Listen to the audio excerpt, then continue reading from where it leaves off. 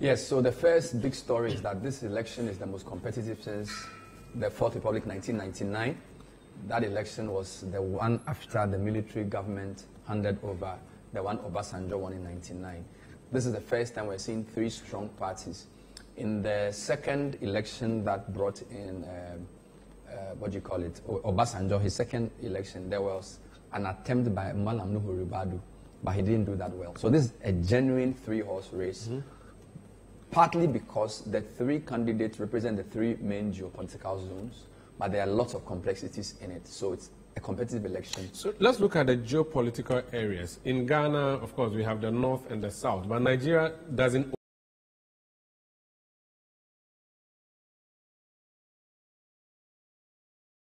How is Nigeria subdivided for us to be even looking at elections based on Nigeria is a very complicated geopolitical area. There are 6 geopolitical zones in Nigeria. And so there are 36 states. So we have 16, they have 36 states. These 36 states are split into northwest with 7, northeast with 6, north central with 7, southwest with 6, southeast with 5, and then south out with 6. Now, the easiest way to do this is to say the 3 main ethnic groups in Nigeria, there are over 300. Southwest is dominated by Yorubas, so that's southwest. Southeast is dominated by the Igbo, but there's also the south-south, Delta, Bayelsa, and all of that. But you can consider all that southeast. Then the north has 2 broad divisions. Northwest, Sokoto, Kebbi, Zamfara, Katsina. This is the northwestern part. Buhari is from northwest. Then, of course, northeast, which has Yobe, Borno State, Adamawa. Of course, so the Hausa Fulani group are predominant in the north. Yorubas are predominant in the southwest. And the Igbos are predominant in the southeast. But that's very simplistic. So the Nigerian election, you typically have the 6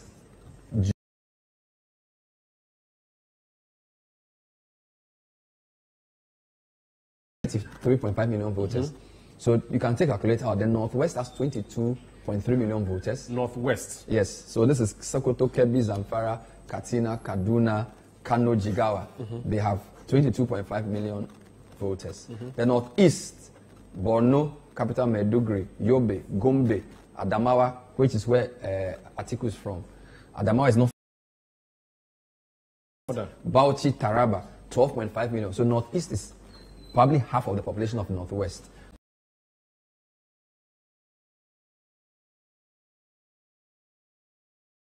Because it includes places like Niger State, which is effectively a northern state. Kwara State is a Yoruba-dominated state, but 50% Muslim, 50% Christian. Federal Capital Territory, Abuja. Kogi State with Lokoja, where the rivers meet in the middle. Then you have Benue State and Plateau State, which are predominantly Christian. All right, and so then you have Nasarawa. So my point is that North Central is a mixed bag of north and south mixed together. Then you have how many? There are 7 states. Niger, Kwara. No, I mean population. The population of 15.4 million. 15.4 million. Okay. Then you have the Southwest, which has 18 million voters. Southwest has, of course, Lagos. Lagos alone has 7 million. Right? So Lagos are about 7 out of 18. That's about 3/5 of the overall Southwest is Lagos. But there's also Osun. You have Oyo, Ekiti State, Ogun State, and Lagos State. That's Yoruba land. Yes, 18 million. Okay. Then you have the Southeast. The Southeast have the 5 Igbo states, if you want. Enugu. And if you read Your Things Fall Apart, you know a bit about Enugu. Yeah. Enugu state capital is Enugu. Then there's Anambra State, Onitsha. So the fictional Biafra. Yes, Imo, Ibonyi, Aba, Abia State. These 5 states together call the Southeast 10.9 million voters. So that's about 11 million voters. Okay. Right? And the South-South. And the South-South is now where Jonathan Goodluck is from. So that's Adams Oshimole and all those guys. So this is Edo State, Delta State, Bayelsa State, River State, Akwa Ibom, Cross River, Port Harcourt. These 14.4 million. So if you put Southeast and Southwest together, about 25 million, right? So again, so you have Northwest, 22.3 million registered voters, Northeast, 1.5 million voters, North Central, 15.4, Southwest, 18 million, Southeast, 11 million, South-South, 14.5 million. So if you put together the votes of North Central, Northwest, and Northeast, if you win that, chances are that you are going to go with it. That's why it's generally been looking like that's where the vote basket is. So that's the problem. Nigeria is not like Ghana. In Ghana, the first past the post wins. Nigeria is a bit like the US. So Nigeria, because of ethnic allegiance, you don't only have to win the popular vote. If I don't need to win the popular vote, you need to have a good spread between all the 6 geopolitical zones. So you could get the popular vote and not win the election because they need you to not just win in your base. Because the first major election in Nigeria was run on the basis of where you are from. And I don't know if you have that map, where in that case you have Obafemi Awolowo from the southwest, you had Nnamdi Azikiwe from the east, from the eastern part of Nigeria, the southeast. Alhaji Abubakar Tafawa Balewa from the north. He won that election, and the second election he won as well. That was the beginning of the fault lines, where voting was based, and indeed Nigeria has too many ethnic groups to just use the 3. But you can see how the dominant groups are represented by the lead figures. And in fact, this election is very similar to the first one, where you have a northerner in the person, and then you have a southeasterner in the person of Peter Obi. So this is actually a replay. This traditional... So, and it's almost like every 30 years it happens. So you have a replay of, in fact, the election that was ostensibly won by, what do you call his name? The 93 election. The guy who never became... Moshood Abiola. Yeah. It was very similar. Right? Now, so in a general sense, the Southwest has always been the swing area because the Southeast is Igbo dominated and they are mostly Christians. All right? Hausa Fulani, strongly Muslim. The Southwest is mixed because you have states like Kwara State where there are a lot of Muslims, you have states like Ogun State where there are a lot of Christians, you have states like Lagos which is cosmopolitan, Osun State, a lot of Christians, traditional worshippers. So usually if you look at the electoral map of Nigeria, sometimes where the Southwest goes, so which is why Obasanjo was a successful candidate, because it was on the Southwest. I think that the major mistrust in Nigeria, again from an outside perspective, is between the Southeast and the North. So for the first time, like this election is very similar to the first election where you have the 3 main geopolitical zones with genuine contenders. It's a 3-way election, and even as the results come, you would see how that pans out. Let me bring in Sky. I'll come back so that we talk about that, the Biafra issue. Could it be the reason that the Igbos have been sidelined? It's almost like there's a pledge or a give the power to the East.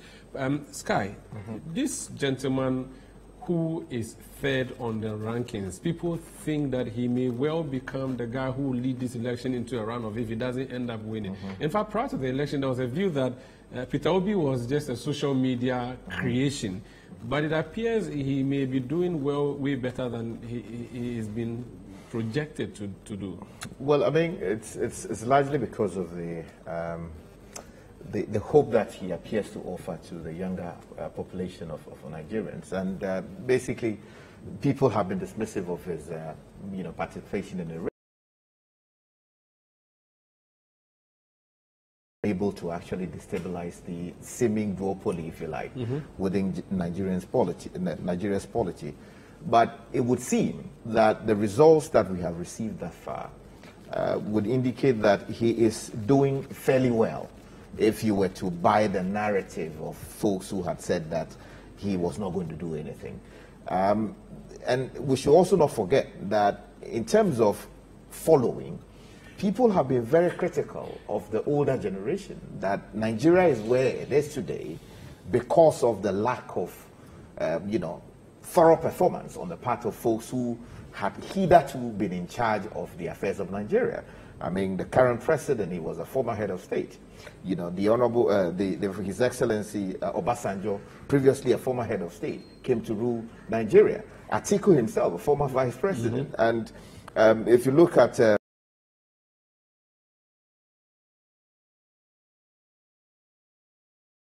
contextually, there is a certain feeling by the majority of Nigerians, who are basically the youth, that there should be a shift in how things are done in that country. And they see Peter Obi, a former, governor of the Anambra State in Nigeria, as the man to provide that leadership.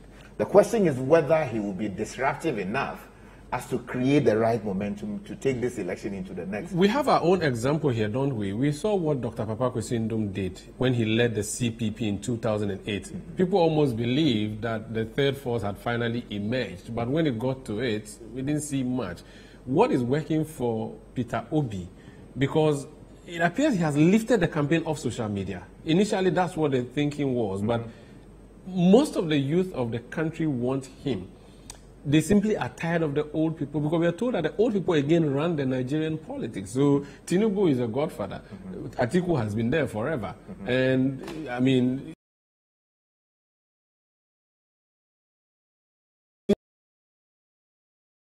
you're talking about, population of around 200 million people, and 93 million people are supposed to go out there to vote. Of course, if you look at the data, majority of the people who form the bulk of Nigeria's population are the youth. And these are people in search of jobs. These are people who cannot put, up any longer with the problem of electricity.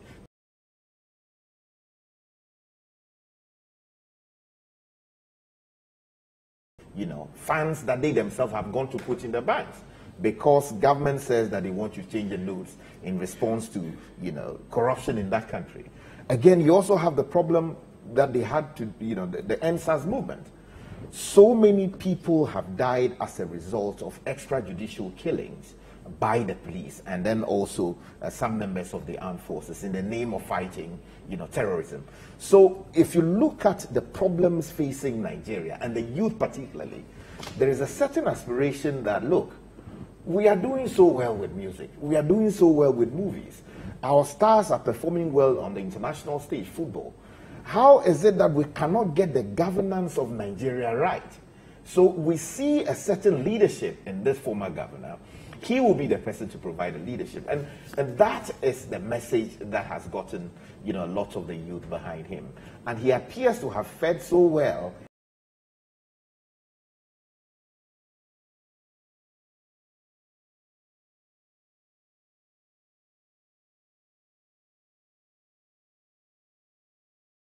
On radio, people on television, and I'm talking about comedians, I'm talking about actors or actresses, I'm talking about people who have done something or have achieved something and have a lot of influence from the Nigerian community.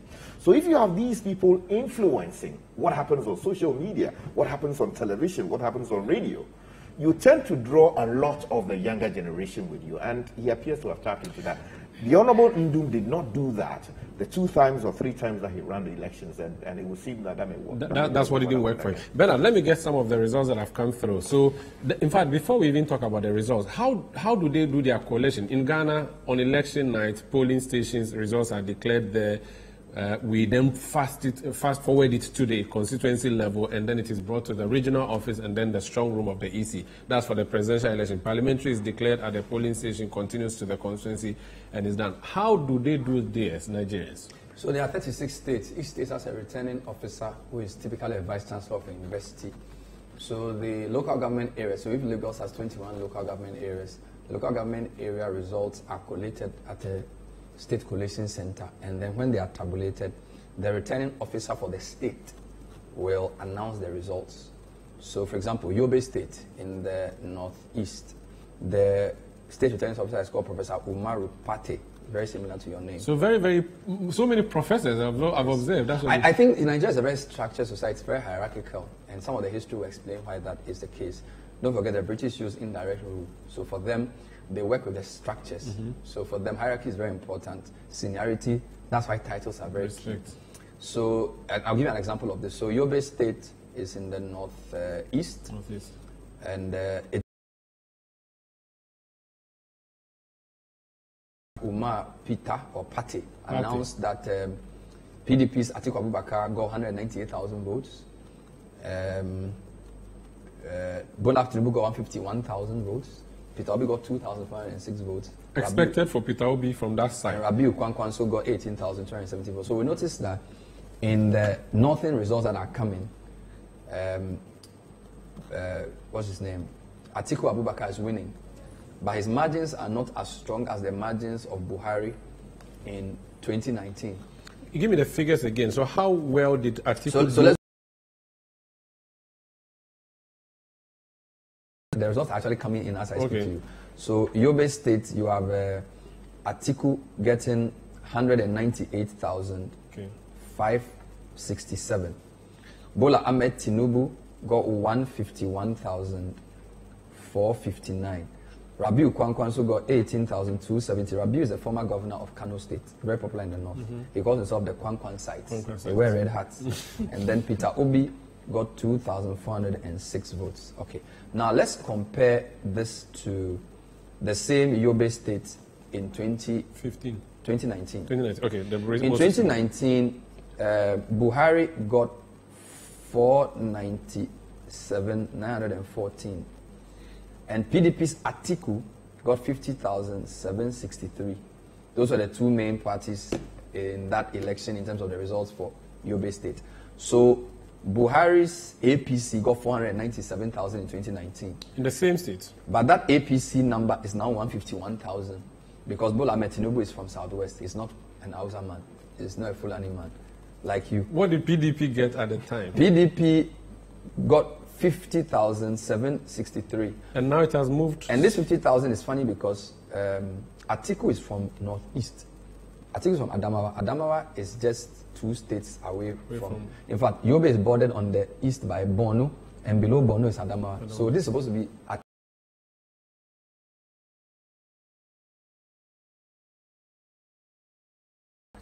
the north to Buhari to the extent that he got almost 9 times the vote of Atiku. Atiku got 50,000 in Yobe in 2019, and in fact almost 10 times. Buhari got almost 500,000. 2023 today, Buhari's number for APC. So that's why in Nigeria it's not about the parties, the candidate. The candidate. APC's number has come down from 500,000 to 151,000, and Atiku Abubakar has increased from 50,000 to 198,000. So almost 200,000. So 2 things you can observe there. The person is more important than the party. But Tinubu's done well. But have the votes reduced though? It looks like the votes have reduced significantly. From 400,000 for just one candidate, the two together for 2023 appears to be around 400,000. Yes, and then you add 18,000 for Rabiu Kwankwan, so 2,000 for Peter Obi, so that's around 20,000. So it means it was a split then? So it's almost like 200,000 for Atiku, 150,000 for Tinubu. So that's 350 plus another 372. So the votes are fewer. Talk to me about Tinubu. He is from the southwest. Bola Ahmed Tinubu, but he's a Muslim. Is an enigma. The guy, when I speak to my Nigerian friends, they say Bola Ahmed Tinubu has proved himself, and of all the candidates, he has the most solid track record of governance delivery, in the sense that this is an accountant, fought the military for many years, endangered his life, managed to raise resources to support opposition causes throughout, was the man who brought the APC together, who brought Buhari in to make the APC.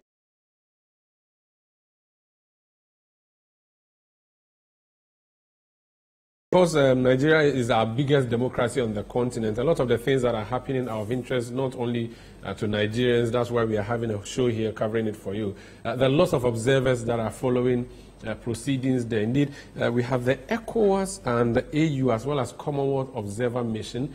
That team is done with this work at least up to this time, and they are giving a press briefing. Let's just cross over to Nigeria now to hear what their own take of the election has been so far. Incidents of violence, killings and disruptions were recorded in several states. The mission deplores the unfortunate incidents that occurred in the lead-up to the election day, resulting in the loss of life in some parts of the countries. This included the murder of the Labour Party senatorial candidate for Enugu East Senatorial District, along 5 of his supporters, and the 3 persons who lost their lives in Kano in clashes between supporters of 2 major rival political parties, the APC and the NNPP. On election day, an attack perpetrated by the Boko Haram insurgents in Gwaza local government area in Borno State. Thanks to Bolt Business, Felix no longer worries about collecting expense reports. Apologies, we've had to cut into that transmission there. We're bringing you the live feed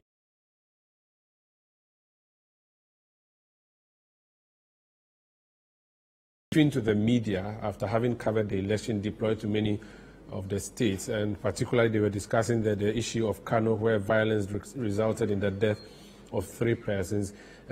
Maybe you could even say that the violence that was expected did not get to where it was expected to have gotten to. So Nigeria has done pretty well. It needs a tap on the back for that, even though there were issues with the machines, the biometric machines that were deployed, for which reason elections have to be postponed. Even the fact that results are still not out, there's apprehension generally. If you look at a lot of the portals, they're talking about apprehension generally among the population because from history, the earliest they've received results was 3 days after the polls, and they seem to be delaying now, and of course, because some of the people would have to vote or had to vote on Sunday. So let me go back or come back in studio. Let me continue with the discussion by the candidate. There are 18 people on the ballot paper. It means if you're not good at selecting, you may end up voting for someone else. But there are top 3.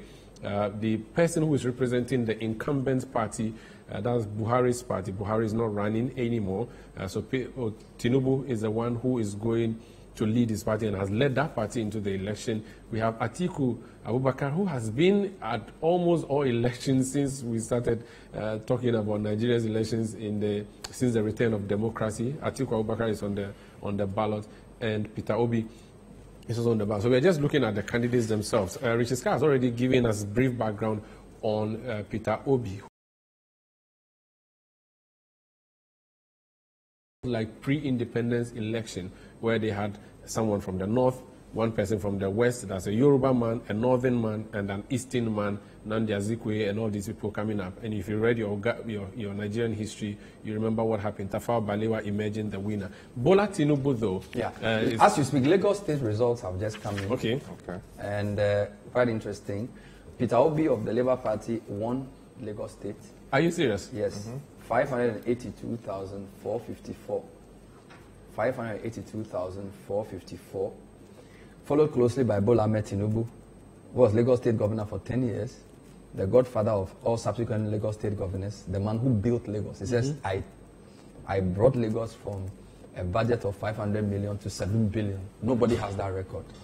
So the modern Lagos was built by Bola Ahmed Tinubu. He got 572,606. So he lost by 10,000 votes to Peter Obi. Atiku Abubakar, a distant third, 75,750. Kwankwanso, 8,000. Now, the key point here is that in 2019, APC's Buhari won Lagos. So, which again goes back to the point. Both in 2019, Atiku and Buhari are both Northerners. But the APC machine in Lagos delivered Lagos to Buhari. Buhari, 500.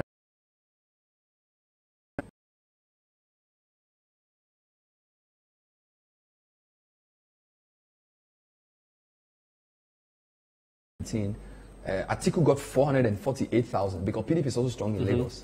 448,115. So what we've seen is that the APC number for Lagos in absolute terms has reduced from 580,000 to 572. We've lost about 10,000 votes. Labour Party did not exist in Lagos in that election 4 years ago. They've jumped from 0 to 582,000. And Atiku has reduced from 448 to 75,000. Going back to the point, it's not about party, it's about people. But the key issue, the issue with Lagos is that Lagos is about 7 million voters. 8 million. 8 million voters. No, 7. Southwest is 8. Registered voters. But let's look at the people who turn up. The key point here is that the Lagos was never going to be easy for Tinubu. So why? Because Lagos is Accra, cosmopolitan Nigeria. These are where all the woke people live. So a lot of the agitation that led to the Obi surge came from the NSAS movement, where the incumbent governments are killed of killing people in the Lekki Toll Bridge. So you don't expect Lagos. So Lagos is going to be a battleground state for Bola Tinubu being the former governor and being a Yoruba man. But also Peter Obi,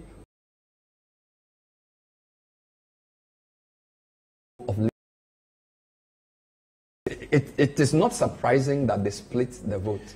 It is a moral victory for Peter Obi to say, I live in Anambra, I'm a former governor of Anambra, and I have defeated Bola Ahmed Tinubu, the so-called builder of Lagos, by 10,000 votes in his own capital city.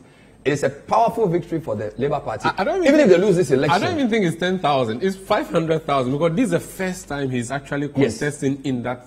So you could say that Tinubu has held all the Buhari votes, right? Because Buhari had 580,000, Tinubu is 570,000. So essentially, Peter Obi has obliterated the PDP and eaten into the APC with no base, and as in with no governor, no history, with no senator, with no, in the words of Abi Kwankwaso, with no nothing. To move from 0 to 582,000, incredible. That is huge, Sky. So the Peter Obi factor has moved to the ground and now moved into the ballot box. Yes, you see, as I was explaining, if you look at the numbers, you know, the country, Nigeria, has the largest population of the youth in the world. And we are told that they have a median of 18.1 years, right? About 70% of the population are under 30, and 42% are under the age of 15. So when you have these numbers, it tells you that there are people who are thinking of new ways of doing things. These are people who are aspirational, who want to achieve the next level. They see all kinds of things on social media. They see all kinds of things on the television sets. They are seeing how other countries are doing it. They are reading all manner of new books. And they have a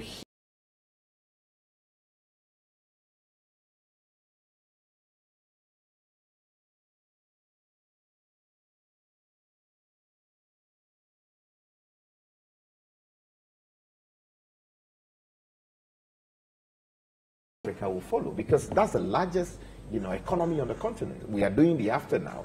If Nigeria provides the right leadership, we should expect a certain economic revolution in Africa. So the aspiration of the youth is what is the fuel in the vehicle of Peter Obi. Bernard, yes. If you look at Chimamanda and other writers on the Biafra story, you get a sense that when they tried to succeed, the North and the Southwest came together and fought them hard.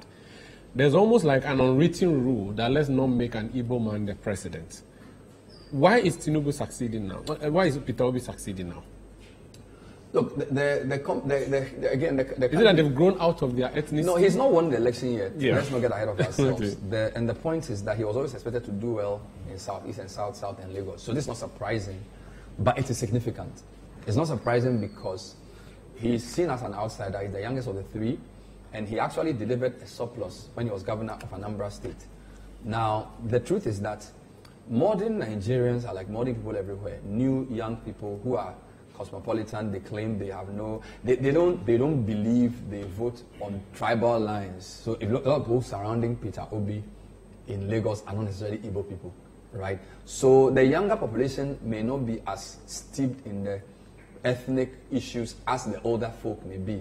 But the other point too is that the Igbos are seen not just because of the coup d'etats in the, you know, they are more business-like. So they're everywhere. Mm-hmm. So they, for example, if you go to Alaba market in Lagos, it's full of Igbos. If you go to Kaduna, right, they move around, so they interact with a lot of people. So even in Lagos, 2 days ago, people were talking about voter suppression in Igbo-dominated parts of Lagos. So the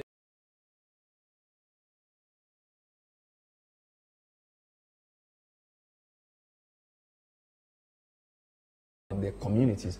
So they are very distinct and very proud.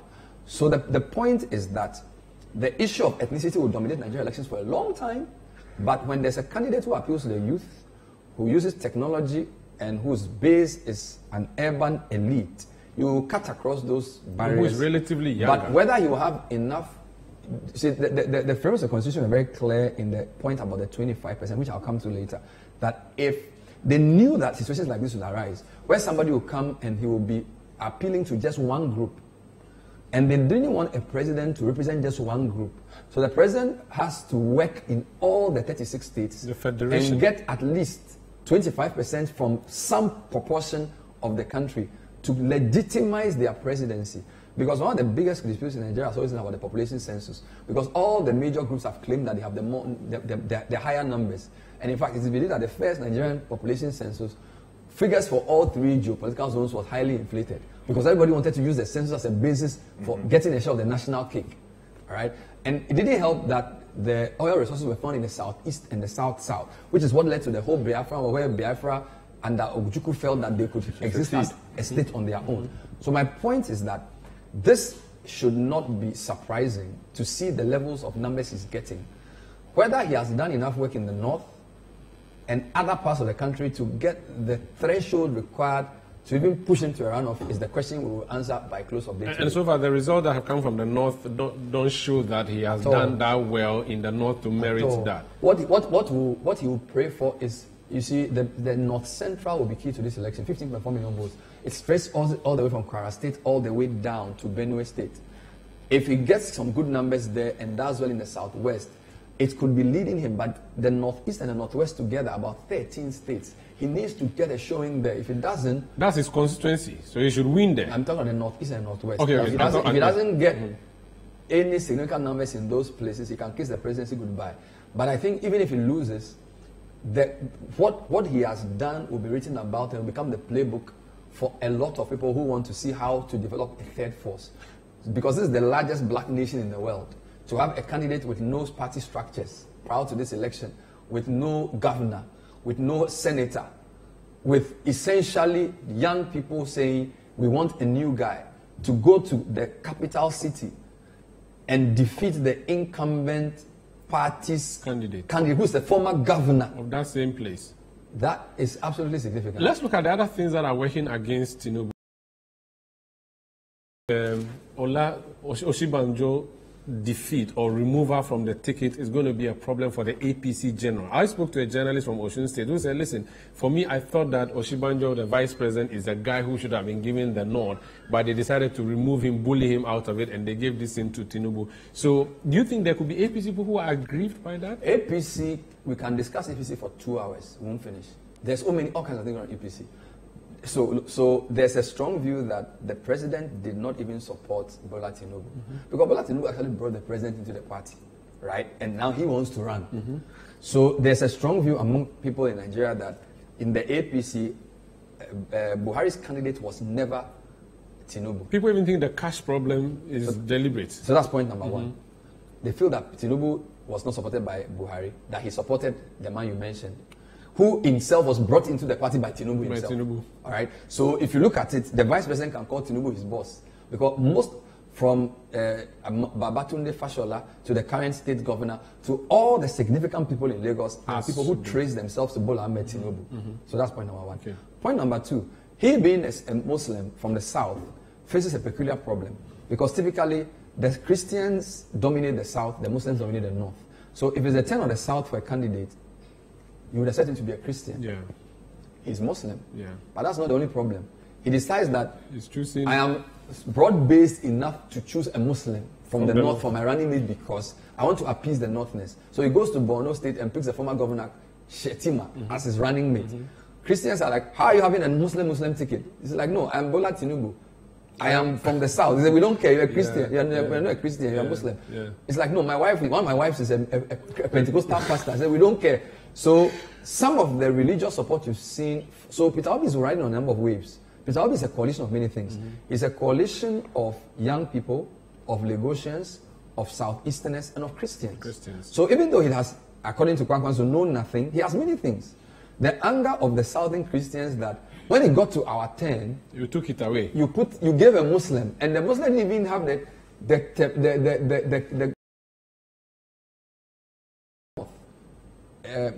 the Second Republic of Nigeria.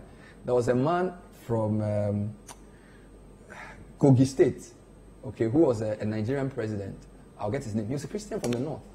Okay, I'll get his name for you. So it's not impossible to get a Christian from the north. But if the Yakubu Gowon. Yakubu Gowon was a Christian from the north. Again, that was because after the coup, which was led by the Southeasterners, and then the Murtala Mohammed coup came, when they decided to now install a head of state, they found a Christian from the north. He's from Kogi State. He's a Christian. It's called Yakubu Gowon. So you don't know. Yakubu Gowon is a Christian. Okay. So the point is that if you, Bola Tinubu, wants to give your running mate slot to a Northerner, you could find a Christian. You could find a Christian Northerner. You went for a Borno State former governor. Muslim man. So a lot of that angst against APC has benefited Peter Obi as well. So if it was Oshibanjo who is a pastor, it would have then made sense that he is the flag bearer. Then he appoints a northern Muslim, and then the South's demand for their... So they said that is their turn now. So, for example, the Christian groups from Bishop Oyedepo to Pastor Chris to Paul Eneche and all the big guys who have supported Peter Obi, if it was the former vice president, the current vice president who was on the ticket, that would have been different, because he's a pastor in Redeemed Christian Church of God, and he's also from the Southwest. So if he had been the candidate, then the Christian vote would have probably been split, and Peter Obi may not have read it on the way. So Peter Obi has benefited from many things aside from the fact that he's seen as an outsider. We don't even know whether the current vice president, and since we already are suspecting that Buhari is not even supporting Tinubu, what if the Which is vice why president... Buhari, when he took his vote, he legally then showed his voter card, because now, if Tinubu loses, they're going to blame Buhari for it. Because governors like the Kaduna State governor are saying, how on earth does an incumbent government decide to change currency 2 weeks to an election if they don't want the incumbent candidate to lose? Let's go back to Tinubu. So despite all of these things, he's still called the Godfather. It's all now to become... He's basically saying, reward me. Hey. And you see, the thing about Nigeria is that Nigeria is ruled by strong men. And Bola Ahmed Tinubu is proved his mettle if you talk to everybody who knows him. For somebody to risk his life under the Abacha years, to support and finance opposition work, and then to build a party... PDP was almost like NDC in the sense that when Nigeria came back to democratic rule, all the guys in government just joined PDP to form a political party. So there were all these high-level technocrats. So from even the current WTO chairperson was a finance minister, right? A lot of the big wigs in the military government were simply converted into the PDP. So Bola Ahmed Tinubu in all those years was the one trying to fund the APC party. With then different names. Convinces Buhari, who was then running on a different ticket, to come and join them to bring the northern base. Okay, so we noticed a shift in the PDP's base closer to the southeast now, because Goodluck Jonathan is from there, and Tinubu holding the southwest for the APC, bringing Buhari in. So this person, and then you notice that the progress Lagos has made. Lekki, where Lekki is now, was basically sea. He says, I defeated the ocean. What did they do? They reclaimed land. I was in Nigeria in 2008 for my MBA project. And Lekki was then developing. It was an amazing site. And this is the man who did it. And the other thing he does was that he doesn't only lead from the front. So a lot of people say Babatunde Fashola was a very effective governor of Lagos. All of that effectiveness was because of Tinubu's, I want to use the word carefully, patronage. He's the guy who brought him. He found technocrat, put him there. Trouble though is that his opponents claim that he created a business model which enriches him, so that any revenue Lagos State gets, goes to him. The claim is that he gets a percentage of it, which is what makes him powerful. Be that as it may, anybody who's lived in Nigeria from the 1980s to today cannot fail to see the economic transformation of Lagos. And the man credited for it is the same guy who has built the APC using his influence and they call him the Ashiwaju, his vast resources and networks. Indeed, his message to Nigerians was that I have helped you, so you to help me. So in Lagos, people are saying, look, it's time to...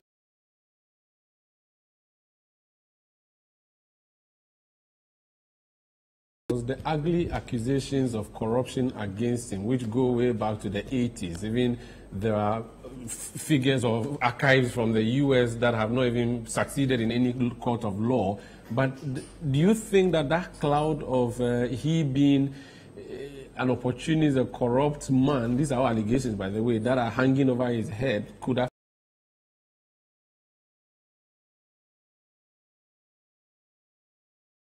corruption? And if you take that out of the architecture of Nigeria, that economy will collapse. So you cannot reform Nigeria without leaving an element of corruption in there. The purists will say that no, you have to confront the problem head on and eliminate it. That's why they set up the EFCC, which is supposed to be the bulwark fighting corruption in that country. Now, if these allegations have any credibility whatsoever, the expectation would be that that institution will be the authority that will look into them and bring them to a resolution. As we speak, he is not being convicted in a court of law. These things remain allegations. And the truth is also that you don't become that big as a businessman in any country without breaking a few rules here and there. I mean, the rich people will tell you. There are times that the state itself will put its weight behind you as to make you a giant. We've seen that with, he himself. We've seen that with, Dangote. We've seen that with many other rich people. So Obasanjo himself, who is one of the biggest, farmers in the whole of Nigeria. So if you look at it from that context, of course, the allegations will always be there. But the question is whether these matters have been resolved properly by a court of law as to determine that this man is not qualified to run for office. The facts support that he is in the race until determined otherwise. I see. Bernard, let's now look at the next candidate, Atiku Abubakar, a Northerner, a Muslim. He's been there and he's actually on the screens now for those who are watching us on TV. Let me also say that we are live on Citi FM Radio 97.3 as well as on Citi TV, broadcasting on channel 363 on DSTV. For those who are watching us from Nigeria, we are saluting you and analyzing your elections for you, and we are grateful that you are joining us from wherever you are joining us. Let's talk about Atiku Abubakar, Bernard. Alhaji Atiku is a very interesting man, customs officer, working in the Nigerian public service, and was made the running mate to President Obasanjo for the 1999 election, vice president for the first 2 terms. Very wealthy man, 4 wives, over 26 children, a man of means. 70 years. Yeah. He is not a political outsider. How many wives? 4. He's not a political outsider. Why are you asking for reiteration of that point?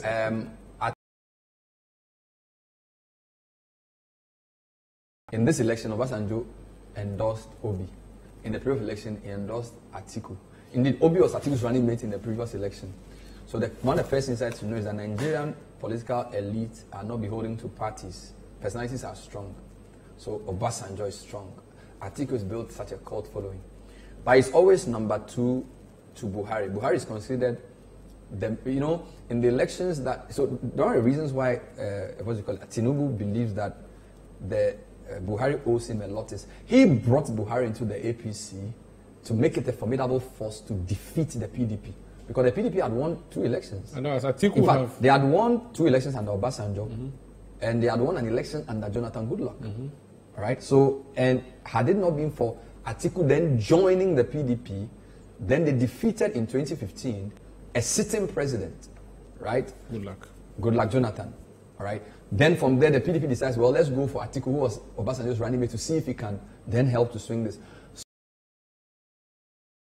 How Fulani man, he's from Adamawa, he's from the Northeast. Northeast is not as populated as Northwest. It's about half of the Northeast is quite sparsely populated. Adamawa is not a very big state. So Northeast is 12.5 million, 23 million for Northwest. Yes, and he is, but the truth is that in Nigeria, it's about ethnic group, personality before party.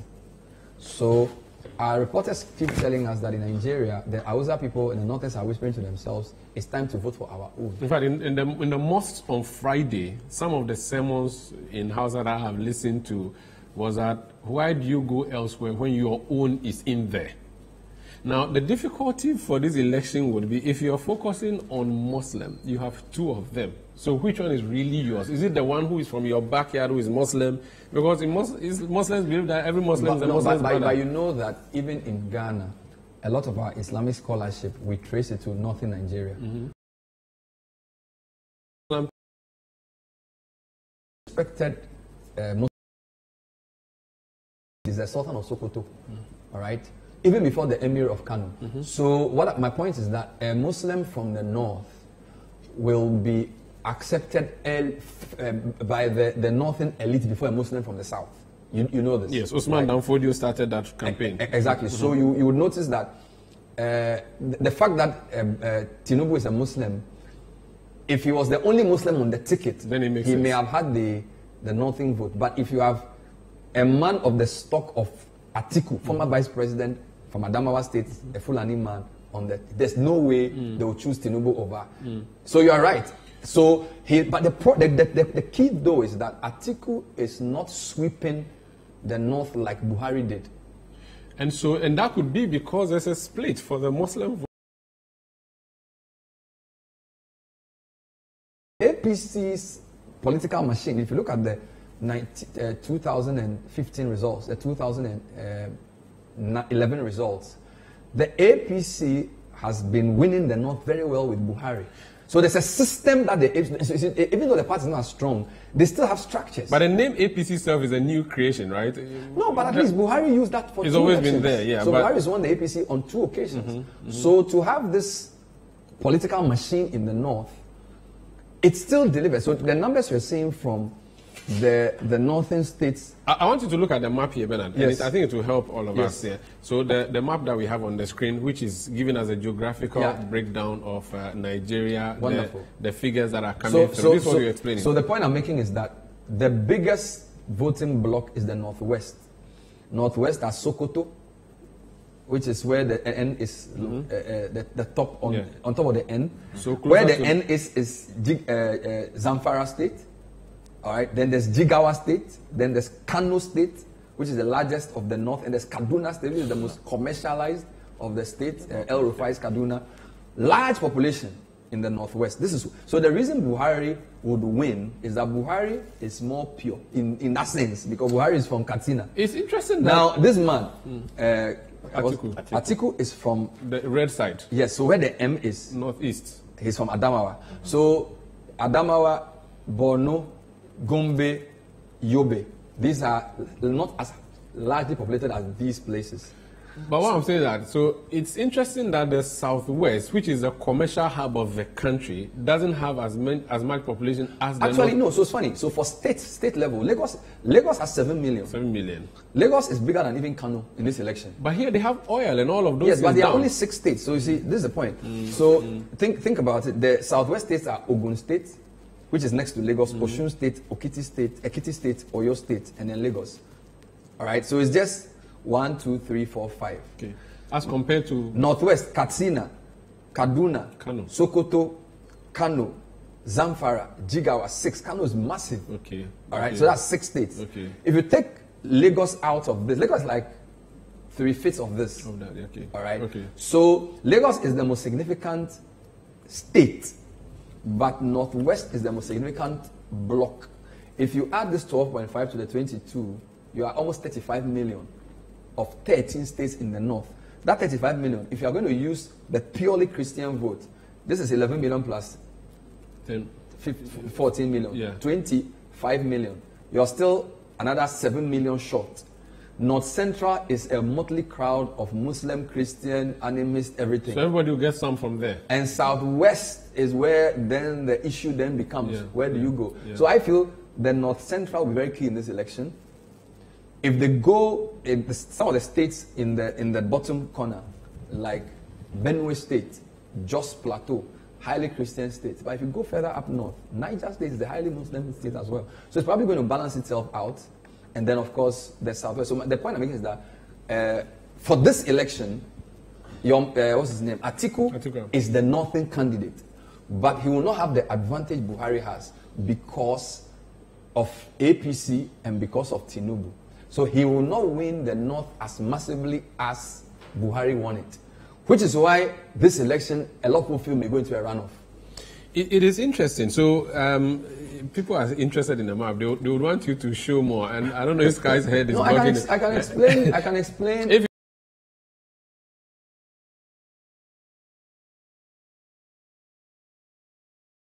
so there are 3 ways of analyzing Nigeria. The river Niger, the river Benue meet at Lokoja. Lokoja is in Niger State, which is where Federal Capital Territory is. And then it comes down to the river. So basically, all the states above the 2 rivers are northern states. Then the states to the bottom of the Niger River is the southwest, and the states to the bottom of the Benue River is the southeast. That's one way of looking at it.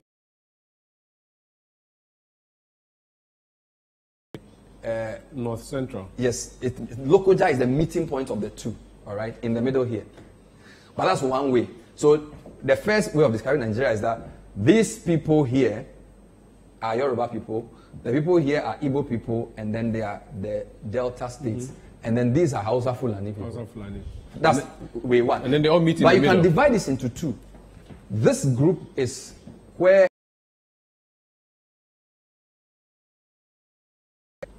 commercial Kaduna, a lot of Christians live in Kaduna State, which is why there were disturbances there. So a lot of the Igbo traders from here will go everywhere. A lot of them are in Kaduna.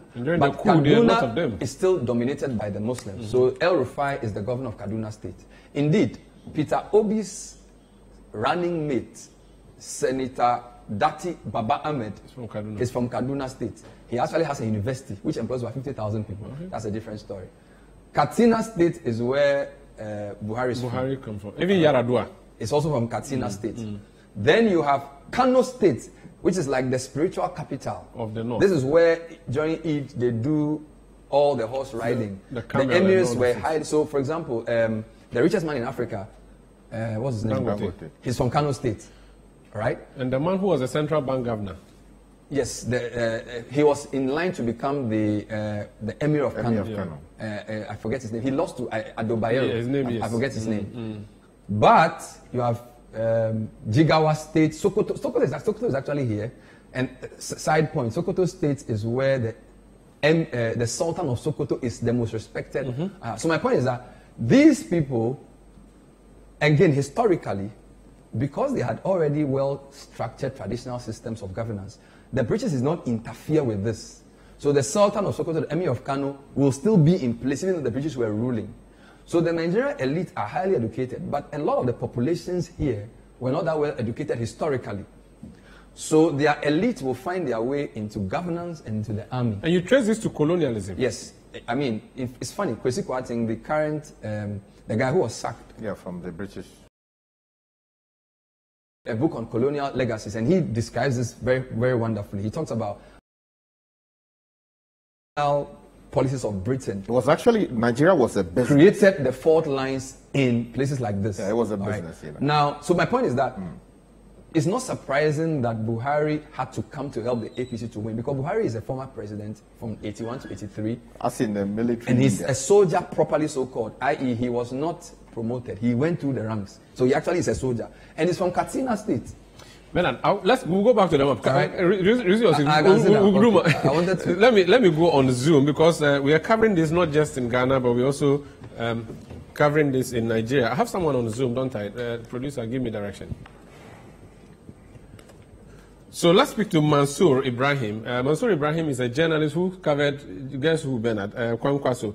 Rabiu Kwankwaso. He covered him in Kano State, but he's back to his base in Lagos. Mansour, you're welcome to Citi TV's coverage in Accra.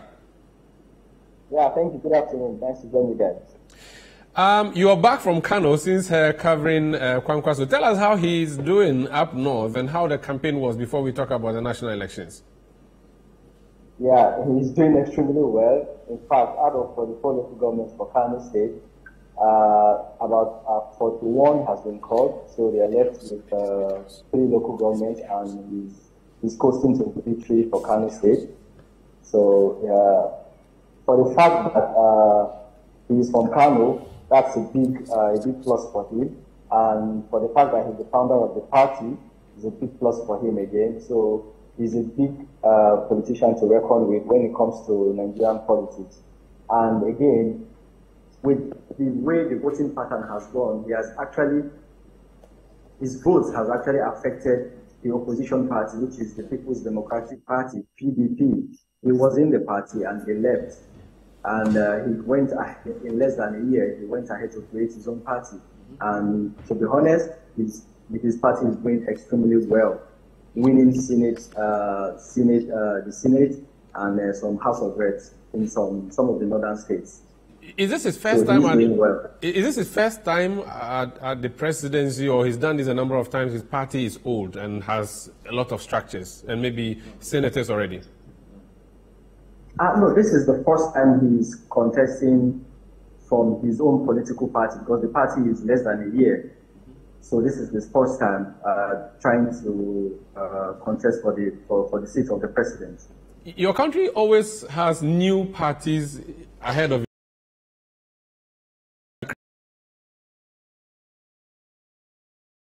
a two-party system almost, even though we have other parties, new parties are created. So it's interesting. How about the national picture? How is it looking like? We've seen the results coming through from Lagos, where you are currently reporting to us from.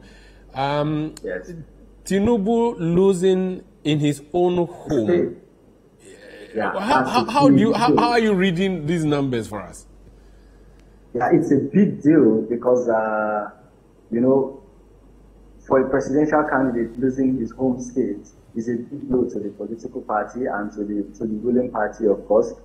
But you have to understand that the politics of Nigeria is quite dynamic because most of the people that trooped out to vote, I don't have the figures yet, but majority of them are the youths. And in the past in Lagos State, people are usually they don't usually come out in numbers to cast their vote. But this time around, there is this sense of belonging that, okay, this is our time to vote. We've seen someone in a political party that have said, I will change Nigeria if you vote me in. And that's the person of Peter Obi, the presidential candidate for Labour Party, who in less than 30 minutes ago won Lagos State, which is the home state for Bola Tinubu, the presidential candidate for the APC.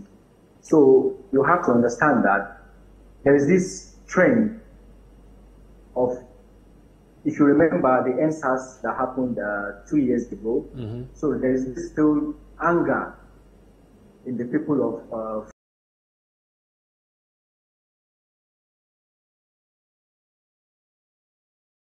in quotes, that's what they're saying, that without the structure, you can't keep controlling us for years. So it's just a message to send to the current ruling party that, okay, if you want to take power from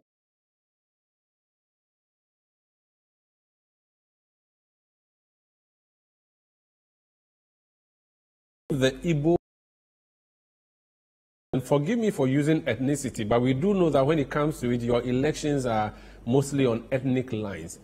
How is it that Peter Obi wins Lagos, and he's not just winning with a small number? Consider the 500,000 that he has won as the first time he's running, and he gets half the million votes in an area he has never run for office before, and he's running against a former Lagos boss who has built the current city, as we are told. Is it ethnicity that worked for Tinubu, or is the youthful population in Lagos, or the fact that Lagos is a cosmopolitan commercial capital of Nigeria? What worked for Tinubu, for Peter Obi? I think your last point is basically what worked is in more cosmopolitan, where you can find all the whole tribe in the country, the Igbo, the Hausa, the Yoruba. Yes, the Yorubas, they have the large numbers, but you understand that there was this crisis, there's what we call protest votes. So what I see that worked against the current, the ruling party is what we call protest votes. So the figures that we are seeing, apart from the fact that some people voted based on ethnicity, religion, and okay, those two basic things, but the protest vote came in the moment where the country is currently facing cash scarcity, fuel scarcity. So majority of people that came out came to vent their anger for the federal government, and by voting against the ruling party, by voting the Labour Party, which is the new kid on the block, shows how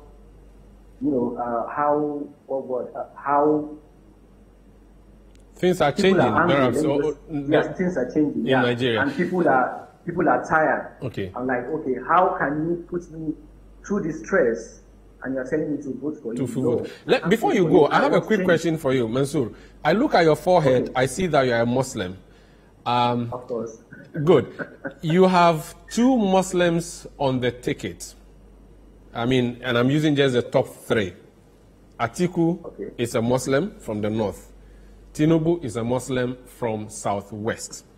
If it, I mean, al-Muslim, ahul Muslim. A Muslim is a Muslim's brother.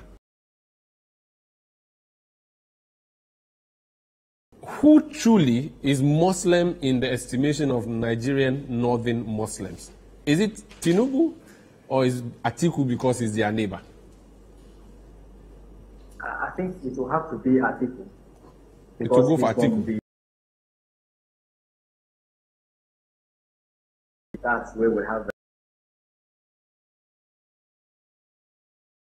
We look at it from the angle of voting pattern, where for you to win any presidential election, if you don't have the northern support, trust me, you're not going to get the seat. If you look at the merger between ACN and Buhari's party back then, so you will see that if Buhari kept running, all the figures he was getting from his zone couldn't assist him in voting.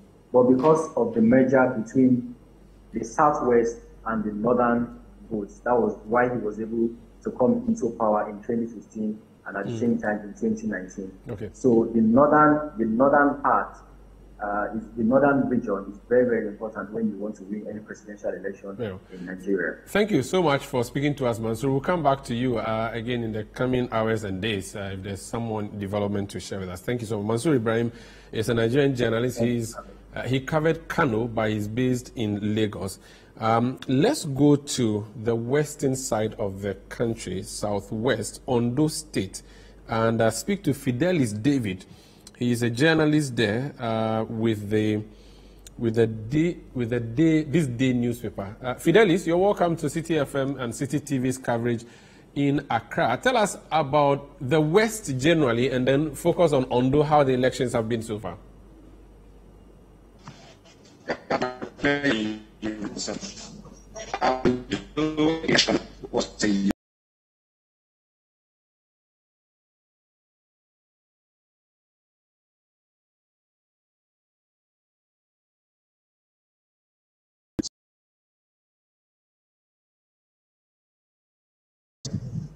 As well as human rights,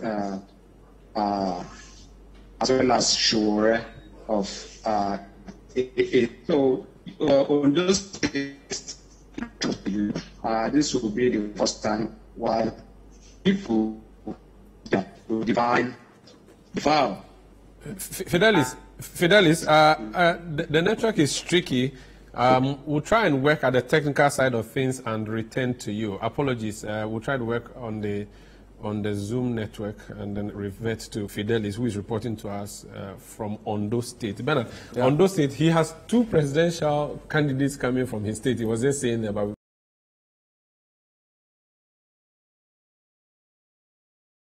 them may not do that well, but they pretty are doing well. Let's go back to the issue of Peter Obi. But did he give you the Kano results, your previous report? I would have loved to. The Kano result is not out yet, is it? Because he said that Rabiu Kwakwanso was doing well. You had that. Yeah, you mentioned that he had a... Yeah, we don't have Kano yet. So what I'm trying to do is to give you the regional picture so far. So your reporter from Kano, I think the point he makes about Rabiu Kwakwanso is a point we'll come back to, because Rabiu's victory in Kano will affect Atiku more than it will affect everybody else. Okay. Because Atiku is expected to pull his numbers from the north. Now, to complicate matters further, I just got the results for Jigawa State. Now, Jigawa is one of the 7 states in the northwest, right? Now, in 2019, Buhari got 794,000 votes in Jigawa State. Sandra, that's almost 800,000 votes in Jigawa State. That's his neighboring states. Yes. And Atiku in that election got 289,000. So he's losing by like a factor of a third in 2019.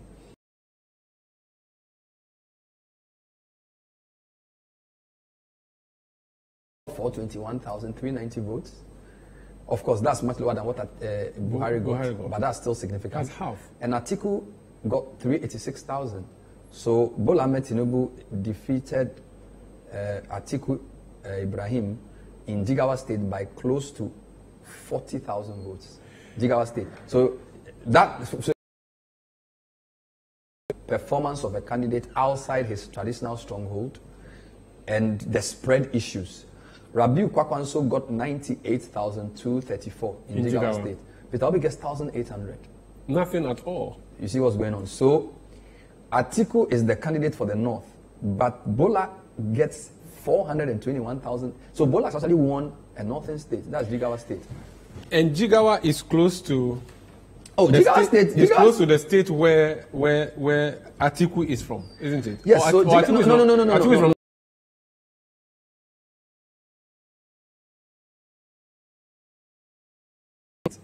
And then below Jigawa State is Bauchi State, and then of course Yobe State on its right. But the significant point is that it's next to Kano. It's a northwestern state, and Atiku did not win. Bola Ahmed Tinubu has won Jigawa State. But the other fascinating story you are hearing right now is that whilst the coalition is going on, this is so funny. Atiku is projected to win Akwa Ibom. In fact, Yobe State is also out. Yes, and Akwa Ibom is not central. No, Sandra. Akwa Ibom is way south.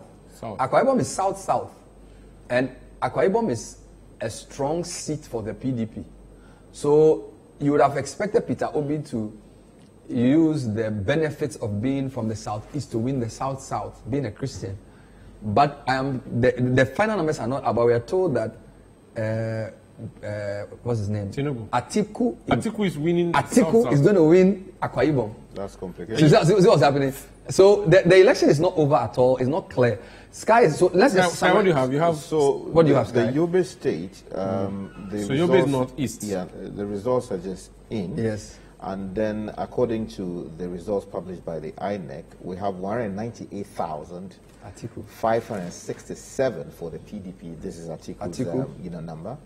And then you have the APC, Tinubu, 151.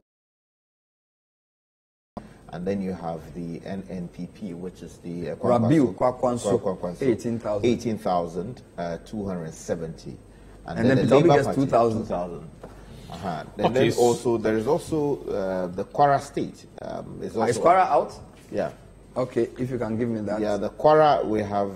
Sorry, hold on. I need a new pen. Okay. This is very important. I need to write Sky. So if I can get a pen. Yes. The Kwara, the results show that the. Sandra, lend me your pen. Let me try and go back on the Zoom. I'm told that the line to Fidelis may be clearer now. Fidelis, you're joining us from Indo, apologies. We lost you there. You were giving us a general picture for the region that you are covering and the states that you are covering. Tell us more, please. As I said, the uniqueness of Ondo State.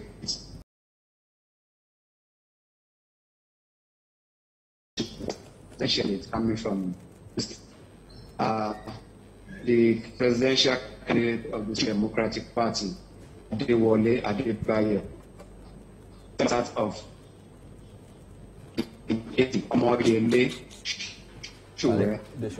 basically come from the state.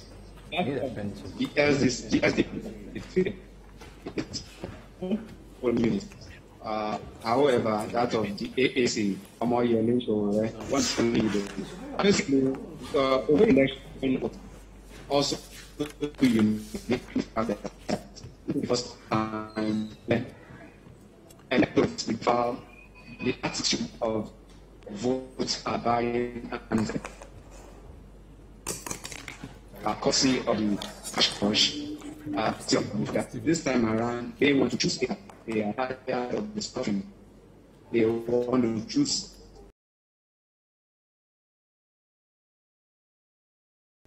Although election went peacefully, there was no cases of. Fidelis, I don't know what's happening, but it seems the Southwest network is not helping. Let's see if it will be clearer.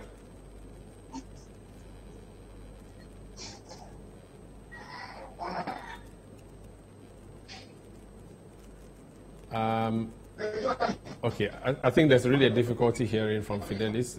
He's reporting, he's a journalist with This Day newspaper, reporting for us there from Ondo State. Unfortunately, the network is not helpful at all. Let me come back in studio. We're getting some results coming through. From Kwara State. You were giving us, Sky, there was some results you were giving to us before we had to go on Zoom. You know, so we were at we were in the Kwara State. Exactly. So in which case we have the APC going home with 267,572 votes. The PDP polling 136,909 votes. The Labour Party 31,166 votes.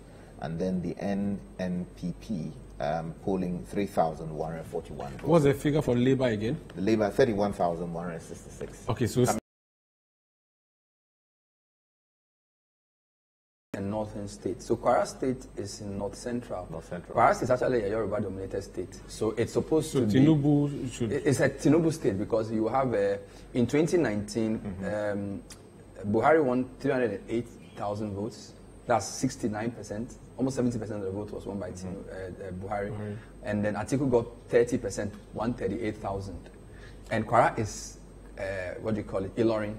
The capital. Okay, so Kwara State is a Yoruba state. So Kwara State is very typical Bulame Tinubu, where you are a Yoruba Muslim. All right.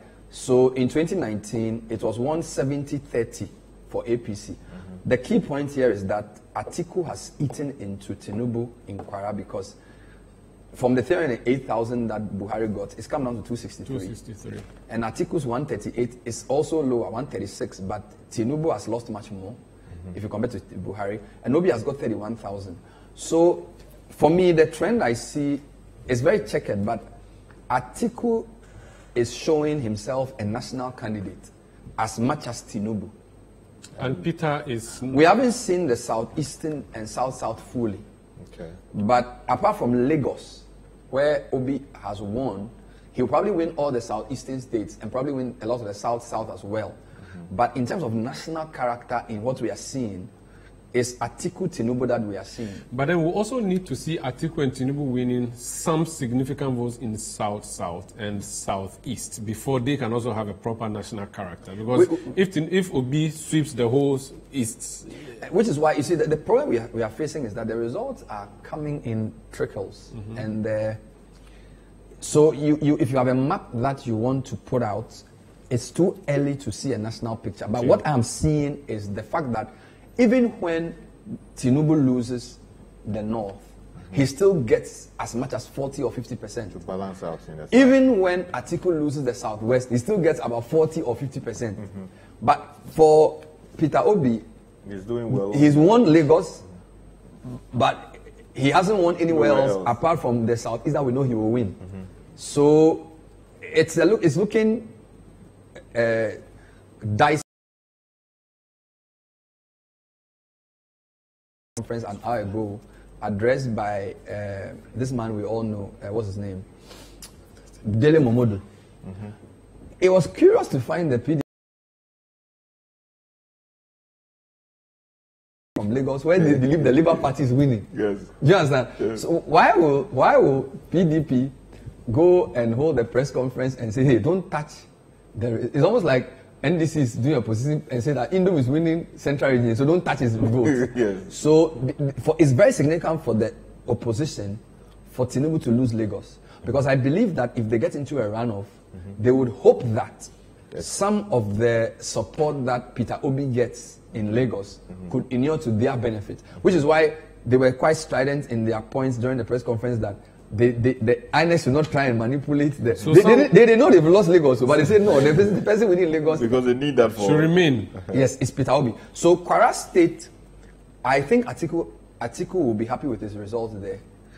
Again, the other thing you need to know is that this is not fair to just use the last election results. I need to look, if I had more time, I've gone to the gubernatorial elections, the strength of the parties on the ground. For example, there are certain governors who have, so for example, 4 governors in the PDP say they don't support Atiku.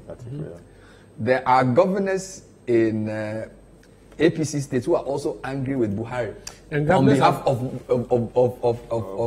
Bola. So some of the results we have to explain on the basis. For example, Governor Wike in one of the southeastern states, he's been very clear his lack of support for his own party's candidate.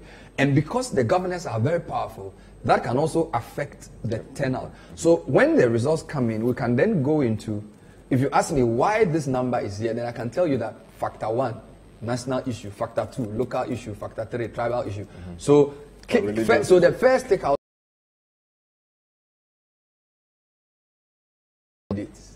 are Bola Ahmed Tinubu and Atiku Ibrahim. But this is still the figures that have come through, the states that have come through, out of 36 plus federal capital we have a territory. few. We have Ogun, 1. We have Ekiti, 2. We have Lagos. This is 3 out of the southwest 5. The northwest, we have Jigawa and Katsina. We have 2 out of 7. That's 5 now. Yes. The north central, we have Kwara, 1 out of 7. The south, we don't have any. Akwa Ibom is actually not even confirmed. So we don't have any from south. Southeast, we don't have any. So we have 6 states out of 36. So let's go to the thing. We have Katsina. Yes, 1. We have Jigawa. 2. We have Yobe. 3. We have Kwara. 4. We have Lagos. 5. We have Osun. Osun is out. We have Osun State 6. We have Ogun State 7. We have Ekiti State. So sorry, we have actually a few more. So for Southwest, we have, in fact, Southwest, we have 4 out of 6. We have Ogun State, we have Lagos State, we have Osun State, we have Ekiti State. So 8 states are out. So Southwest has 4 out of 6 confirmed. But my point is that out of 36, so that Southwest has 6 states, and 4 out of 6 are out. Then you have a picture. You have a picture. So you can say the Southwest picture tells us a lot more. So just give us the votes that come with these states that that are officially out. For Southwest, we have just give me a minute. So Ogun Southwest State is supposed to be Tinubu's backyard. Yes, we have Ogun State. In Southwest, Ogun State is where Obasanjo is from. Bola Ahmed Tinubu got 341,554. Atiku has 123,831. Peter Obi has 85,826. Now, in Ogun State in 2019, it was 60% APC, 40% PDP, which is the same thing. So there's been no change. But of course, Buhari had 281,000, but Tinubu has moved it to 361. Okay. Atiku had 194, he's come down to 123. So Ogun State has been held by the APC strongly. Osun State is also in the southwest. Atiku, right, which is, and Osun State is okay. In yes. Tinubu's southwest. Osun State, Atiku got 354,366 PDP, strong PDP. Tinubu got 343,000. What happened in Osun State in what do you call it in 2019? It was 50-50. In 2019, APC got 50%.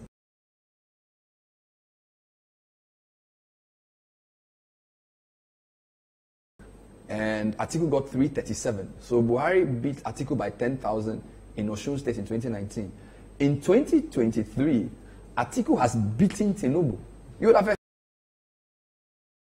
He did not. So Atiku has moved from 337 to 354, and Tinubu has reduced from 347 to 343. And Obi didn't get much, just 23,000. So my point is, if you have Lagos, Osun, Ogun, you have Ekiti State, all out. So the only southwestern states left is Oyo State and Ondo State, which your colleague was trying to give you. So we'll be waiting. So we're waiting for those two. And 2 of the southwestern states, Tinubu has lost. He's lost Lagos, and he's lost Osun State. He's lost.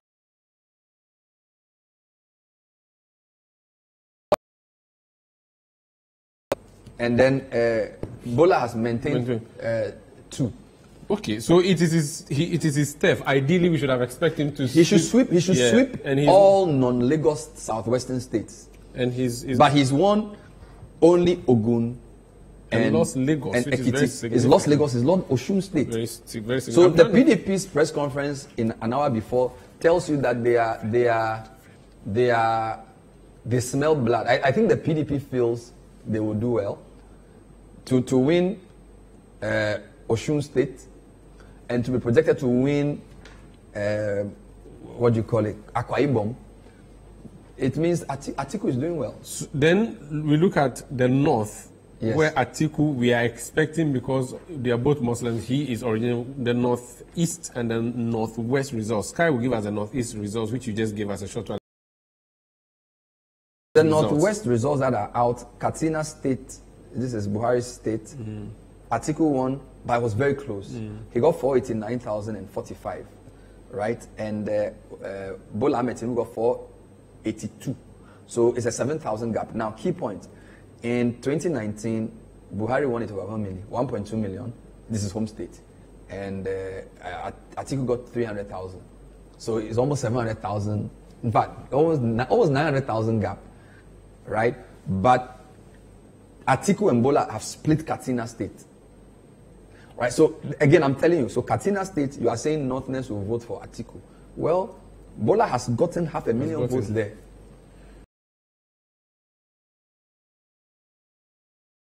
In the north, Atiku got 489,000, Bola got 482. This is Katsina State. Okay. Katsina State is like, you know, and of course, it tells you that. That's the home of the current president. And I think the president had to do what he did to tell them that he's not, because don't forget, as you said, the mosques are saying vote for Atiku. who is from your. But Bola is Buhari's party. Yeah. So it's Obi got 69,000. Sky, Obi got from 69,000. the northeast. The two states you gave us. So I give you Yobe, and the numbers 198,567 for the PDP, in which case Atiku won that. The APC got 151,459. 151. 151,000. Yes. 459. Yeah, 459. And then the NNPP got 18,270 votes. And then the Labour Party doing really, really minimally there. 2,406. Labour is a southern phenomenon, it seems. Well, maybe. And let's wait for these states: Federal Capital Territory, Kogi State, Benue State, Nasarawa, and Plateau. These are the north central states that Peter Obi is expected to do well, in addition to where he's going to do well in the south. So FCT, which is Abuja, which is yet to come. Nasarawa State, which is next to Kogi State, Plateau State, where Jos is, and Benue State. Those states, Peter Obi is expected to do very well. Does Abuja have the same characteristics as Lagos because it's a capital, or is this an administrative capital where the status quo there is not as cosmopolitan as it is in Lagos? PDP won Lagos in 2019. They got almost 260,000 votes, 63%. APC got 36%. Let's go a bit further back to see if in the same set. I will probably put FCC and Lagos in the same category. Because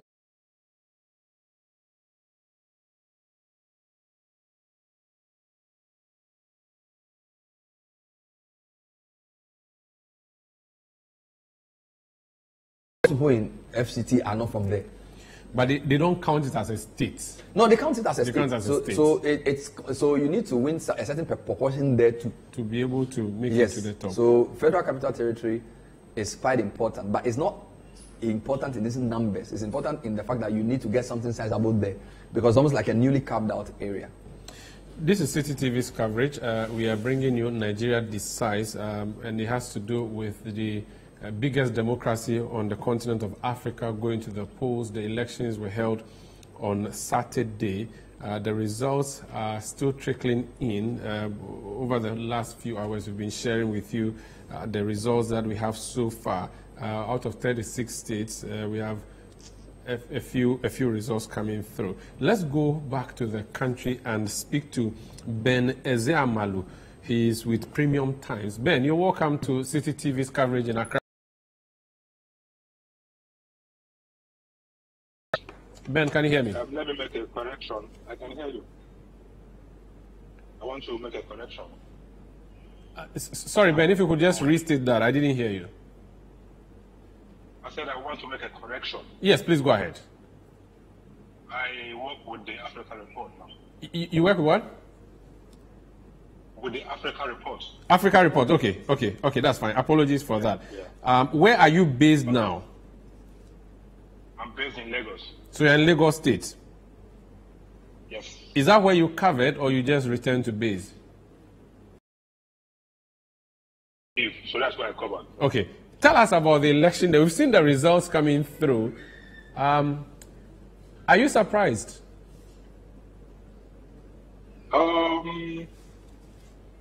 Yes and no. Can you hear me very well? Yes. So give me yes first. Yeah. Okay. Yes, I'm surprised because I mean in somewhere like Lagos, I was expecting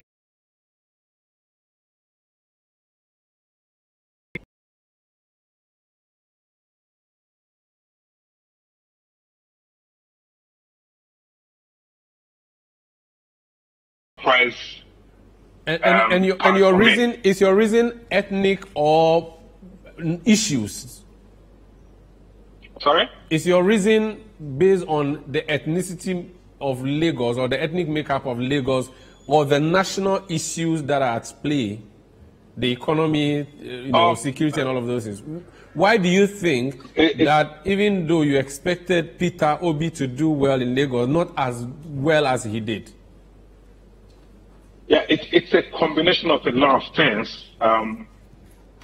Ethnic being one of them, But when you look at historically how Lagos has voted for the ruling party in Lagos, they've always won in Lagos. So yeah.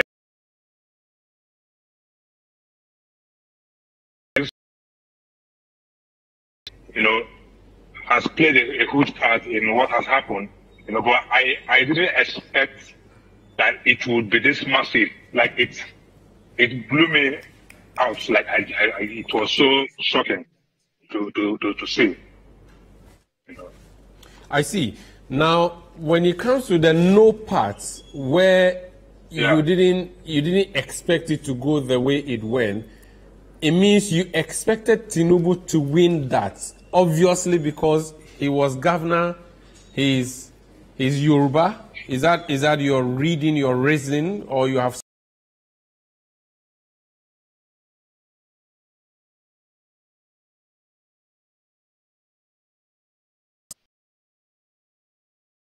He is Yoruba. He. So not just that, he has been able to. Can you hear me? Yes, I can hear you. Go ahead. So much noise. Oh, I can hear you. Please proceed. So he has been able to demonstrate over the years that he has what it takes, to hold on to Lagos. Even when Lagos was in the opposition for almost 16 years, he was still able to hold on to Lagos. So that made us have that element of respect. That even beyond the ethnicity, beyond the religion, beyond everything,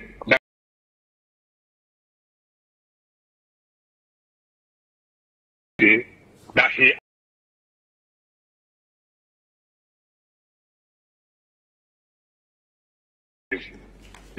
So yes, I really didn't expect him to lose the way he did. I mean, Lagos is ideally should be his stronghold. I mean, Tinubu, we are told, has created politicians, has made politicians. He is the godfather. Yeah. What went wrong for him in his own backyard? By 10,000 votes plus, that's how much. That's what he lost the election by. I think for now it will be difficult to pinpoint exactly what went wrong, but I mean, I could hazard a guess. One of them would be that because he he moved to Federal. You know, he left Lagos for Abuja. I mean, he came back to Lagos about 4 days to the election. Oh. You know, he had been traveling all over Nigeria for the past 2-3 months. You know, so he did. Lagos was. Yes, that's one of it. You know, and also the fact that, I mean, all the while that his party has been winning Lagos, he had been in Lagos. He had never moved out of Lagos. You know, this is the first time that ahead of an election, he is out of Lagos, you know, canvassing for votes across the country. So that could be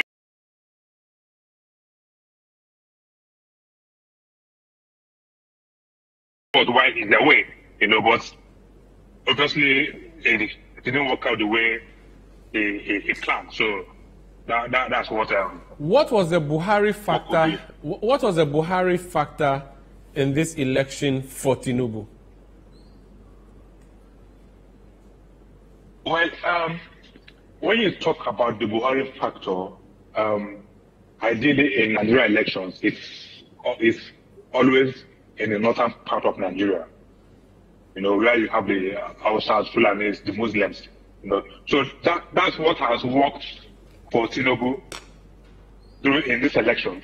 Because if you look at the numbers coming in, you know, you will see that in the northwest, where Buhari is from, he has not done very bad. I mean, I think he even won. I'm not sure, but I think he has gotten a lot of votes in the northwest, you know, and in the northeast, where his running mate is from, he has not done badly too, you know. So essentially, what Buhari has done for him is that he has been able to galvanize a part of his core loyalists, his fan base, you know, to cast their votes for the APC candidate. Don't forget that he's also running on a Muslim ticket. Mm-hmm. And over there in the north, religion is a big factor when it comes to elections like this. You know? I see. Is there a suspicion that Buhari didn't necessarily support Tinubu? Did that suspicion go to the ground and reflected in the ballot boxes?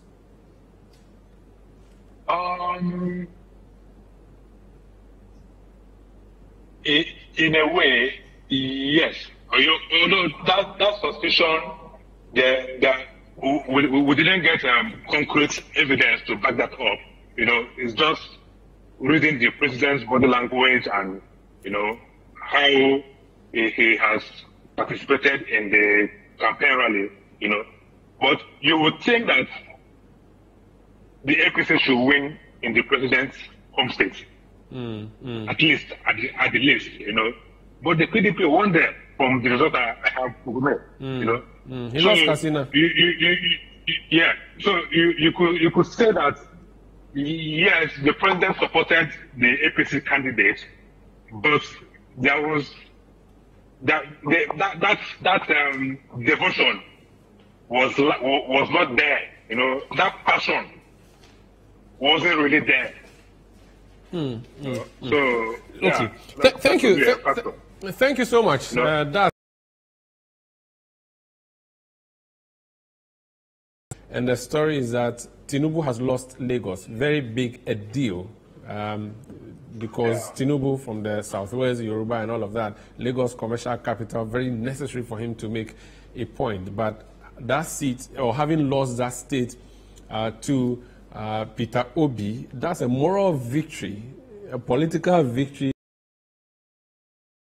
maybe not statistic, but a moral victory for Peter Obi, who comes from the east to come and defeat the godfather of Nigerian politics in his own turf.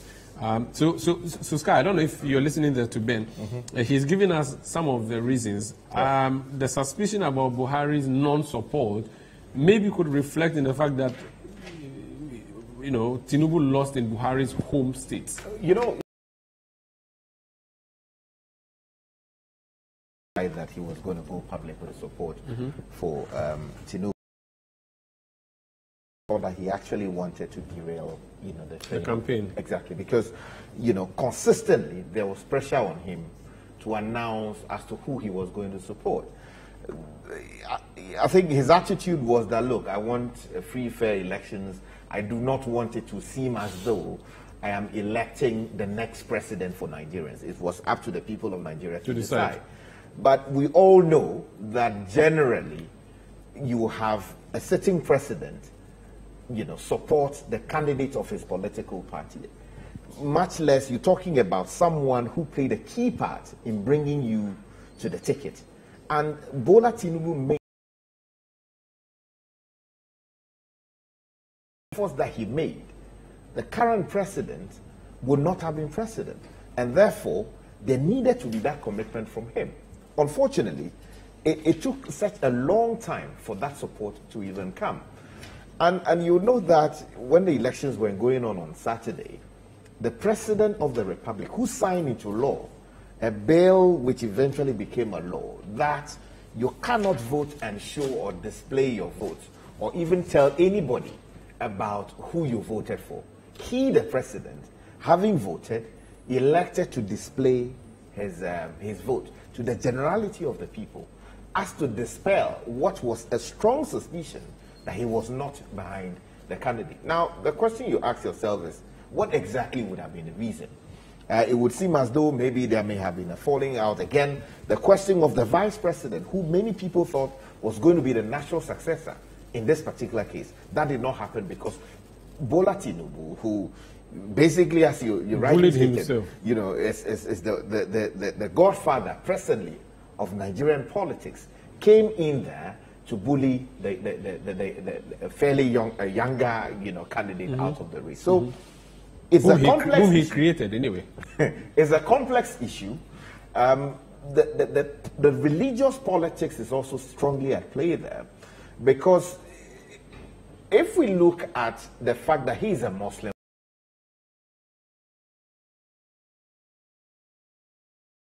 moment, because they won 2 elections with it. Of course, the history of that political party itself is checkered, just like the Nigerian politics generally. People form political parties at will, and they are able to use it to prosecute a winning election. One would have thought that the PDP would have continued its electoral victories. But for some reason, over the last 8 years or so, they've not been able to do that. So when the APC made its entry into the presidency, the expectation was that, okay, there will be a seamless transition from the current president to the vice president.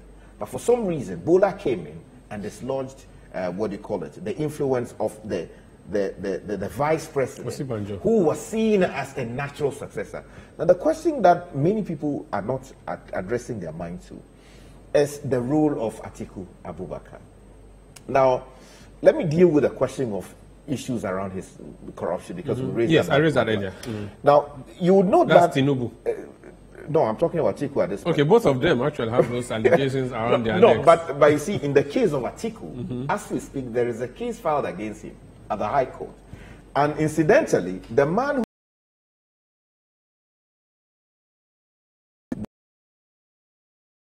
that there is no way he's going to stop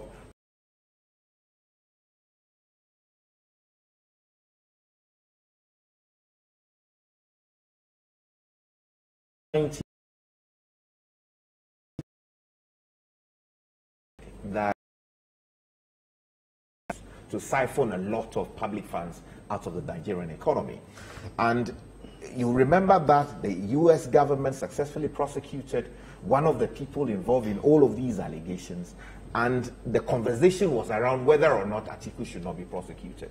Much later, we also had a confirmation from the US government that one of the 4 wives of Atiku actually helped him to ferry out in excess of $40 million US out of the public purse or out of the country.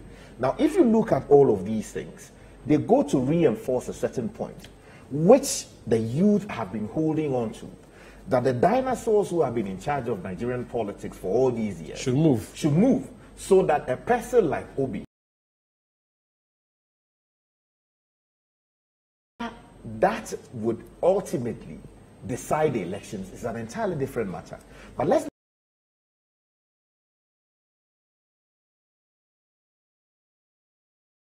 about it, about the quality of education that is received. You know, questions have been raised as to where he went to school. You know, there has been lack of clarity as to what his certificate basically is at the highest level. And then also issues about his health. People have been consistently concerned about whether they would have another Yar'Adua in the making. A president who died in office, spent a lot of years outside the Republic trying to get well. Again, Buhari himself has had to spend a lot of years outside the Republic. They call him absentee president. Exactly, in the UK particularly. So if you look at these issues, while Lagos will be a melting pot for all Nigerians coming there together to do business, we're told that the economy of Lagos, if you look at the GMP, is bigger than many of the African economies put together. Do you understand? So while you would expect that that will be something that will go for him, it would seem that we are reading a new script. And that may largely be because of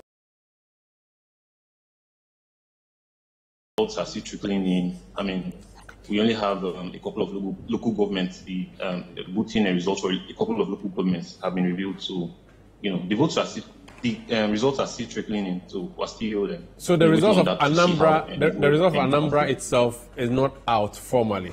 We don't even have a projection, do we? No, not fully. No, the results from the HGA level, they're still trickling in, you know, at the State Coalition Center. So we are still waiting on that to see how the whole thing unfolds. Okay, how are people in Anambra State and Southeast generally looking at Peter Obi's picture nationally?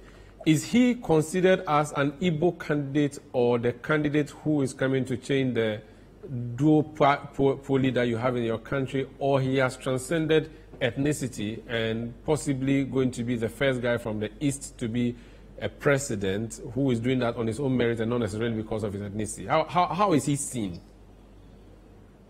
In all honesty, it's actually a combination of a number of factors. You have those who are voting Peter Obi because he's basically one of them. You know, he's a person of Igbo descent. He's from the Southeast. He's from Anambra State. You have people who have vested interest in such ways. You know, you still have those who are much more educated. You know, across the zones, who think Peter Obi does offer a real chance at transforming Nigeria and tackling some of the critical issues Nigeria is facing at this point in time. So it's all you have. You have voters voting across all of those factors and voting accordingly. I see, but what is his track record in Anambra State? What do people know Peter Obi for or remember him for?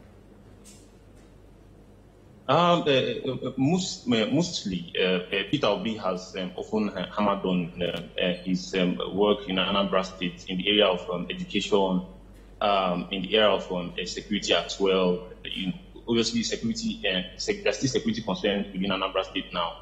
And then, but a lot of people would argue with you that we are gradually seeing some changes, especially when you consider, how it has been, it once was, in the past.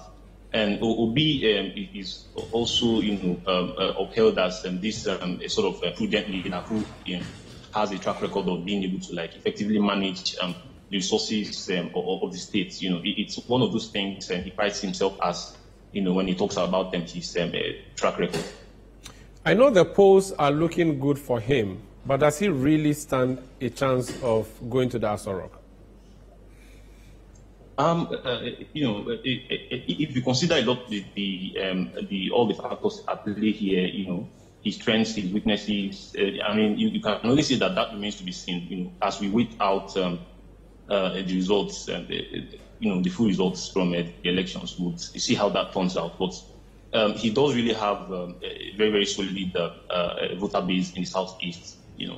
I cover predominantly an outside local government. I was at his ward in Agolo. He witnessed a massive voter turnout. There were jubilation on the streets. you had people following him to his polling units to see him cast his votes. After he casted his votes, you had people following him to his house, basically jubilating, praying for him. You had people at the local level, people at the grassroots, being cheerful to see him, emerge president. So there's really a positive energy going on there, especially in the southeast, where this will be the first time we're having a major candidate. If Peter Obi does win this election, he will be emerging as the first elected president of Igbo descent. This is especially when you consider that there's been a lot of sentiment around the inclusion of the Igbo people in Nigerian politics. Since after the civil war of 1967 to 1970. There's been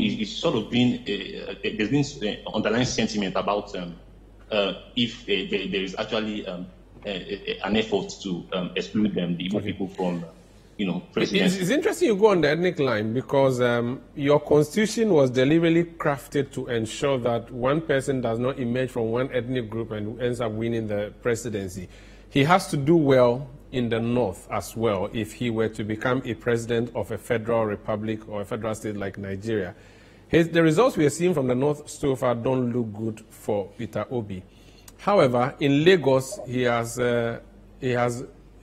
massacred Tinubu. How do you read the results in Lagos vis-a-vis what's happening in the north? In Lagos, for example, Lagos is a state that has a sort of mixed up. If you consider the issue of ethnicity, you have people of diverse economic background and social background and ethnic backgrounds. So it's all a mix up. And then it is in Lagos that you have much more informed people who are educated, people who are well aware of what expectations they have of the next president. So it became a sort of battleground for all the candidates, and then obviously we could see that Peter Obi did very, very well in Lagos as well. So in the north, while I think we can only wait out results from that end. Let's see how it all unfolds, really. Okay. But very well. There are a lot of factors at play. You can't really predict how the whole thing turns out.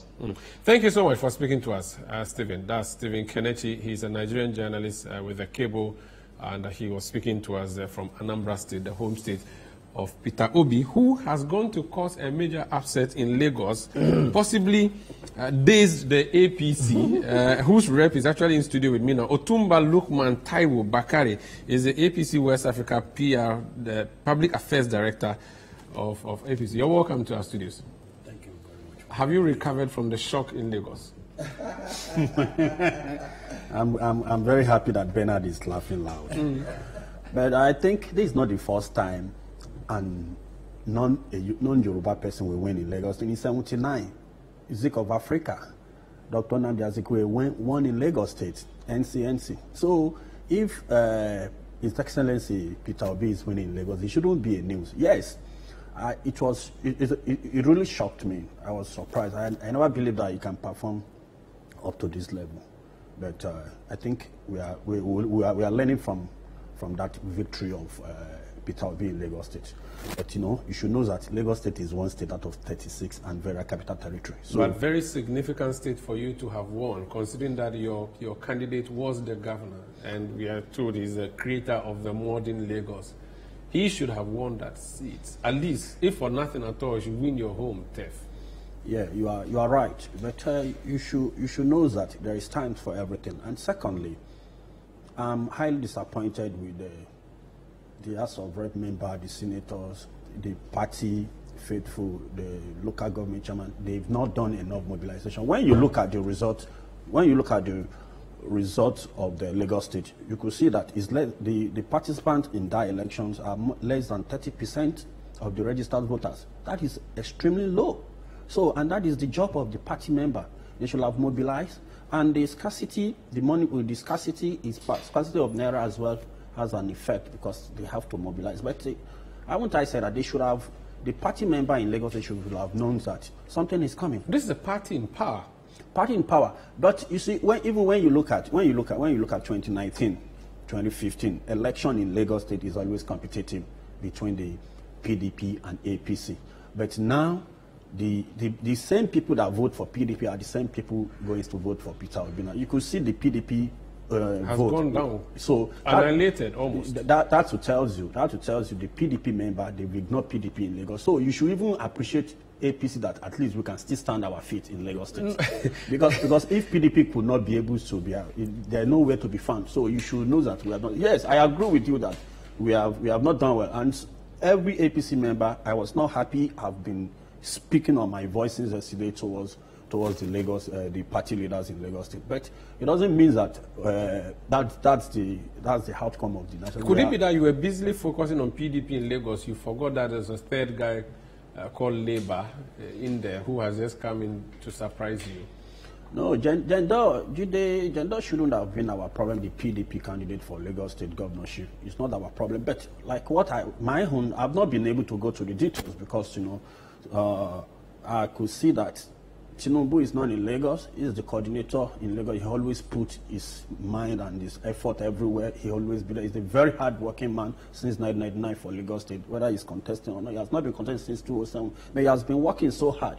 And I expected the party leaders to have worked for him as he is busy to go other state. He has traveled other state. And this result in Lagos State has really shown that the party member didn't work. The people he left behind didn't do it. The people he left behind, they've not done the job. Let's look at the national picture now.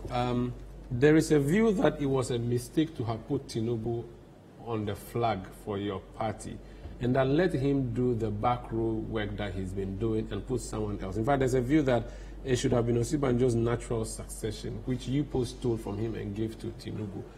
What do you say to that? Is that not what is coming back to bite you? Because looking at the results you're getting from Southwest, I mean, South results are yet to come through, but you need the Christians of the South to support the vote or to complement the votes of the North before you can say you are truly a party in power. What do you make of that?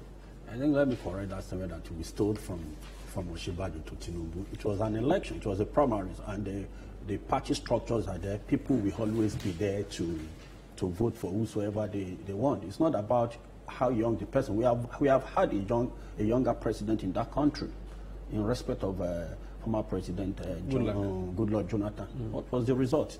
I think we should be focused on who can solve the problem. Everybody agreed that Asiwaju Bola Ahmed Tinubu has done pretty well in Lagos State in terms of transformation, and we shouldn't take that away from him. And we should be able to look at those areas. We should forget about it. Yes, age matters. And for somebody that has gone, he has campaigned for 3 months during the primaries. He has campaigned for 6 months. So going to 7 months during general election campaign. He's strong. But I myself cannot do that. I will break down. We won't have a Yaradua on our hands or a Buhari on our hands, you think, if he won? I think this is the same thing. They said Buhari will not last 4 years, and it's now almost to complete his 8 years. So people can say anything. This is politics. But out of those 8 years, how many of them has he spent in hospitals in the UK and all of those places? And being absent, and even people claiming that he's a double. I mean, those ones are allegations, but I'm just saying that the kind of things people say about him. But even if it's outside the country, I don't think the government stopped. There is still effective government, and I think since 2019 up to date, I don't think he has traveled. Anybody can get sick at some point in time. I'm sitting down here. I don't know what is going to happen in the next 2 hours.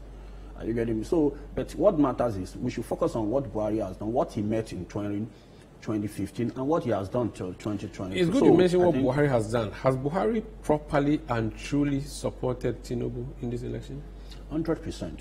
Are you sure? Mr. President is really backing Tinubu full time, and people might read meanings to. You see, everybody will have different attitude. We have the way we handle issues, and if Mr. President is not talking, doesn't mean that he's not supporting Asiwaju Bola Ahmed. He has done everything possible for him, and with the legacy Mr. President wants to leave, when it's good that he has left a credible, free, fair, and credible election, and that it was the reason why of the policy of the Naira policy he brought on board, so that people will not say that he has given a chance for Asiwaju to buy vote or whatsoever. And this is the first election I've ever witnessed since 1999 that they have not seen a vote buying. So I think Mr. President has said, yes, we face some crisis about the implementation of the Naira, but Mr. President has done well, and I gave him kudos since Saturday when I was following the election. That wow, so nobody can say that they've bought a vote at one particular polling unit. So the action is good for 170. democracy of Nigeria. The action is good, but are you saying the next 4 years again we are going to change our naira? So we should be able to look at another area that will be able to curb and eradicate the vote buying. Aside what we are receiving from the media about the results nationally, I'm sure you have better figures than we do. How is the national picture looking like for your party and other parties?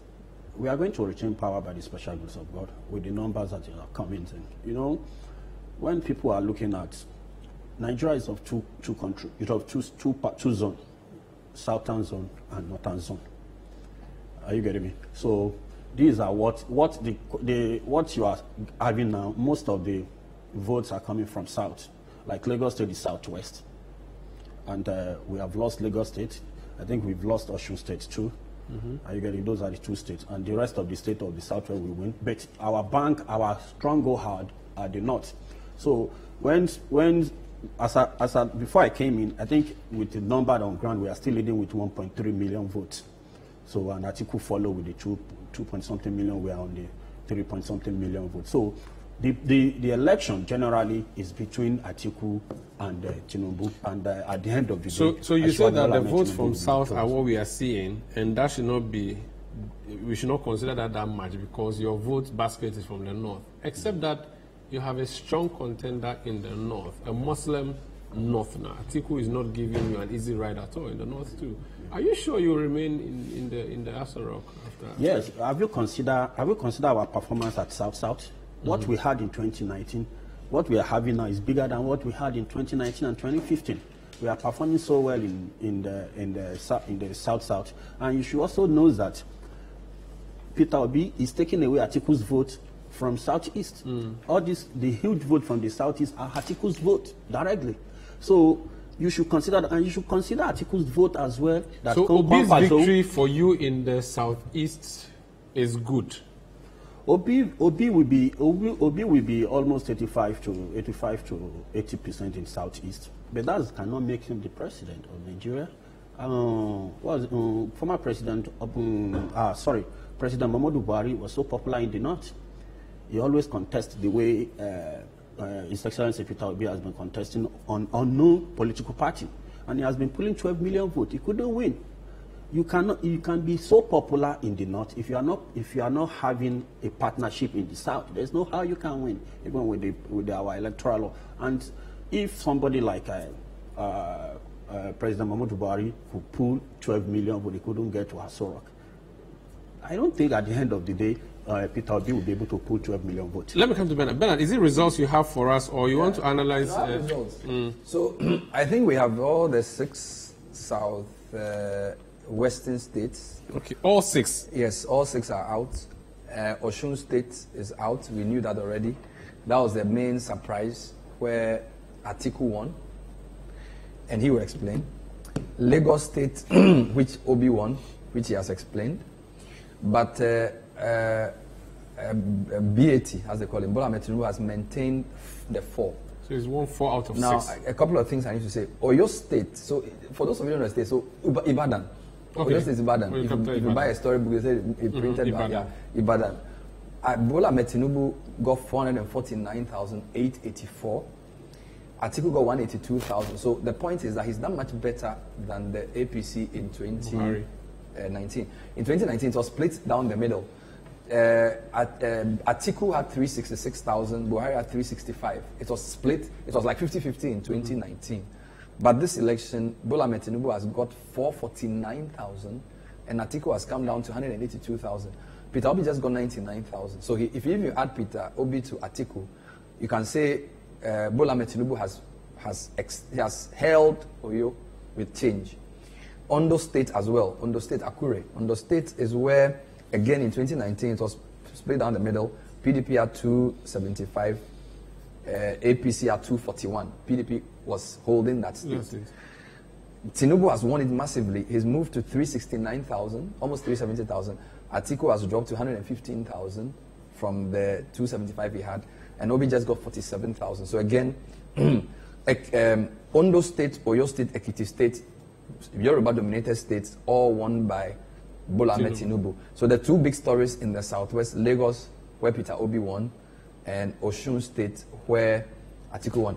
If you wanted to add Kwara, so Kwara is not central geopolitically, but Kwara is a Yoruba state. Kwara State has been maintained also strongly by Bola Ahmed Tinubu, where he got 263,000 and Atiku got 136,000. I just wanted to show you what happened there in 2019. Again, it was a strong APC state, so nothing has changed. In 2019, APC's Buhari got 308,000, PDP's Atiku got 138. Now, in 2023, Bola Ahmed Tinubu has held the state, but the figure has reduced from 308 to 263, possibly because of lower turnout, and Atiku has held the 136 he had. Now, so of the 4 southwestern states, Tinubu has maintained 4, Obi has won 1, and Atiku has won 1. Now, he said something that I thought was interesting. He was talking about southeast. Before we go southeast, so it will be fair. It will not be fair then to say that the Yorubas have forsaken their No, they've not. He has got a huge chunk. The main inquest, the main inquest for APC will be in Osun State. How Atiku won Osun State. Maybe there are some local politics he will explain there. And nobody who understands Nigerian politics will be surprised that Obi won Lagos. Now the point about Lagos is that because Lagos is so big, if somebody had won Lagos by a massive percentage, it would have been big, like Greater Accra. Yeah. But Lagos is basically split down the middle, 572, 582. So it's just a 10,000 spread. Difference. So Lagos is big, but it didn't do much for anybody. Now, second, jump to southeast now. Southeast, we have only one result confirmed from my tablet, and that result is his home state, Enugu State, not the home Enugu State, a neighboring state to Anambra. He's from Anambra, Peter Obi. Now look at these numbers. These numbers are fascinating, Sky. So Peter Obi gets 429,640. 429,640. The second person is Atiku, 15,749. Wow, that's Tinubu has 4,772. Call it gap. Now, Rabiu has 1,800. So Peter Obi gets 429,000. Atiku gets 15,000. So if you even if you add Atiku to Bola Tinubu, it's less than 20,000. Obi has 428. So the spread, so plus 400,000. 408,000. So this is the point people are making, and this is one of my predictions. Peter Obi could actually win the popular vote, in the sense that the margins in the north are mitigated for both parties. So even if Atiku wins any seat in the north, APC does well there. If BAT wins southwest, PDP does well there, or Obi does well there. But when Obi wins, and if Enugu is anything to go by, if the kind of numbers we are seeing, this is like coming from the other K2 Southish. You understand? You have 428,640. Former Bantama. The next person has 15,000. The next person has 4,000. The next person has 1,008. That's a no contest. So, which is why you need to go back to the Nigerian Constitution and how elections are won. Because if it was just a question of absolute votes, what Peter Obi is done in Enugu, and I think it will be worse in Anambra, right? Yeah, because that's where he's from. Home. Yeah. I think Abia, Imo, and Ibonyi will give him the same. The other point we need to take note is, as the results come in, take note of South-South. Again, he makes a point which I think is an important point. As I said to you, South-South has 6 states: Bayelsa, Delta, Rivers, Akwa Ibom, Cross River, and then Edo State. The projection for Akwa Ibom is actually that Atiku is going to win Akwa Ibom, which is crazy. So this, for me, I'm not so sure you can say that Bola Ahmed Tinubu is going back to the Aso Rock yet.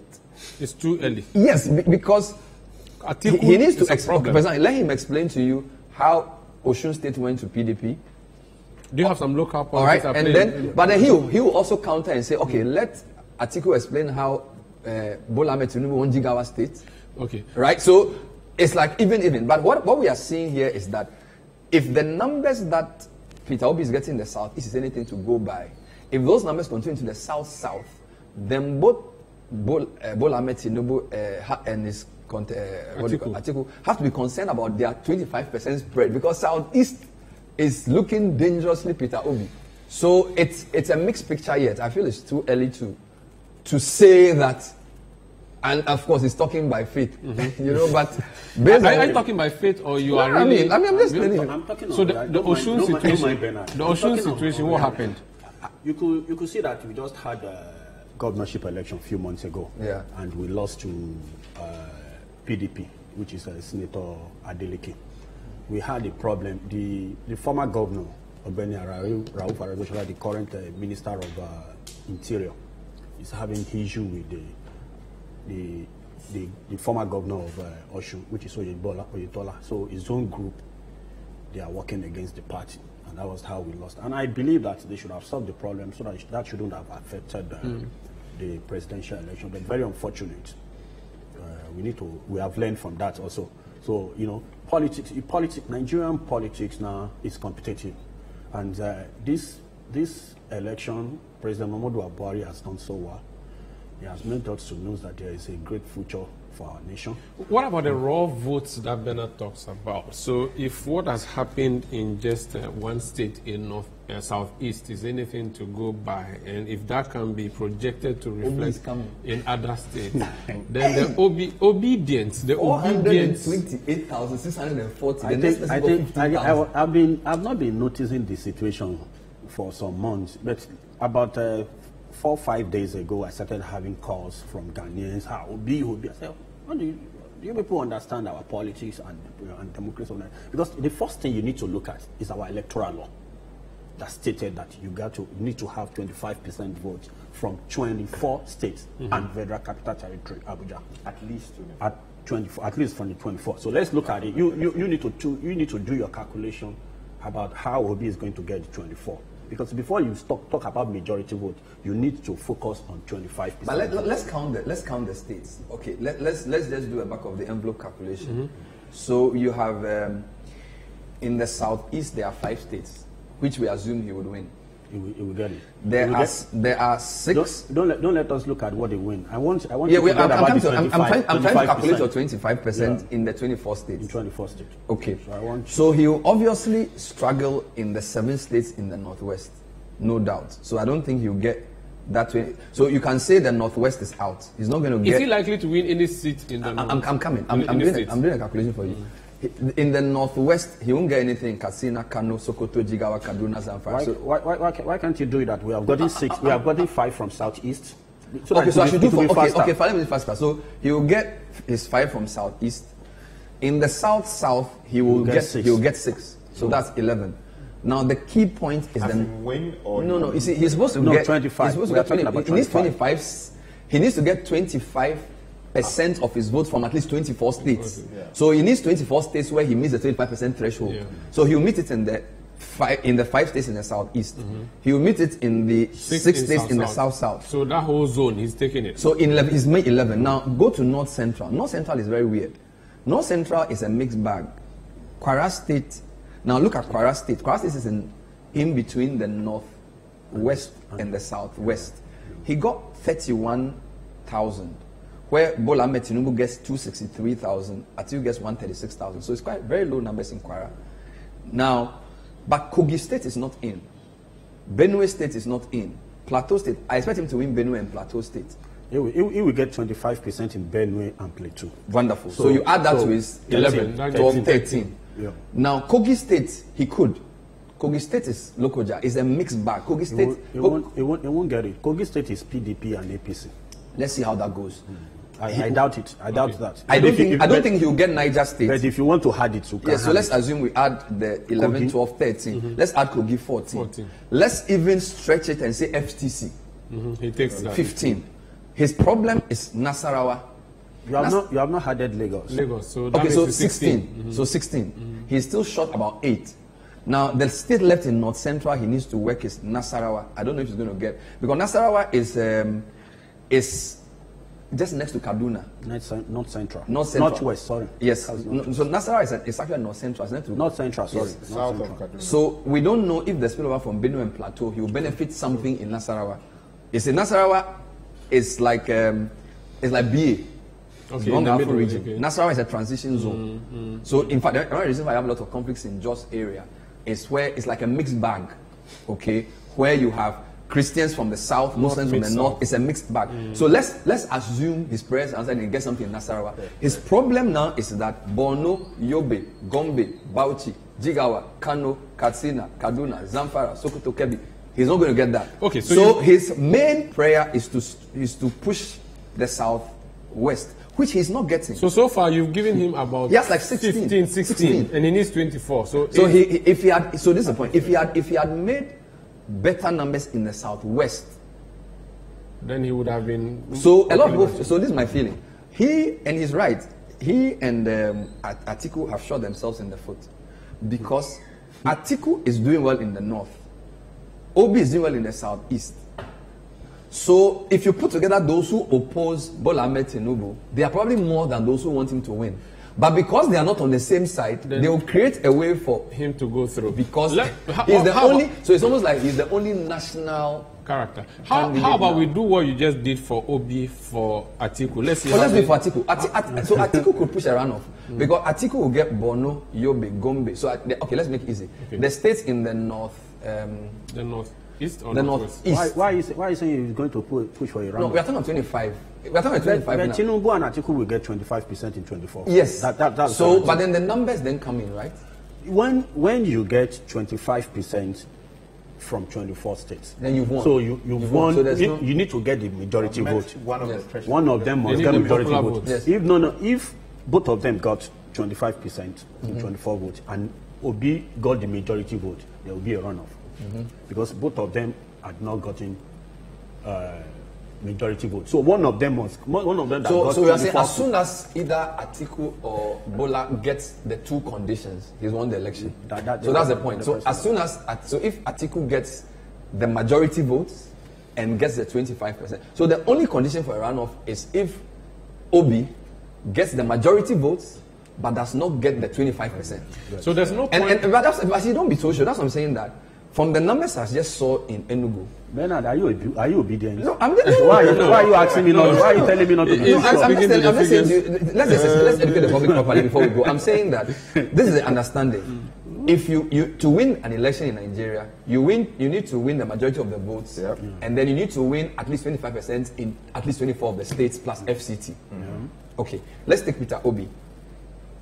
If the numbers he's getting in the southeast continue in the south, he could win the majority of the votes because the gap between the leading two candidates is very small. So they are cancelling each other out. Do you understand what I'm saying? But then his spread in the southeast and south could be big enough to win him the popular vote but not get the second condition.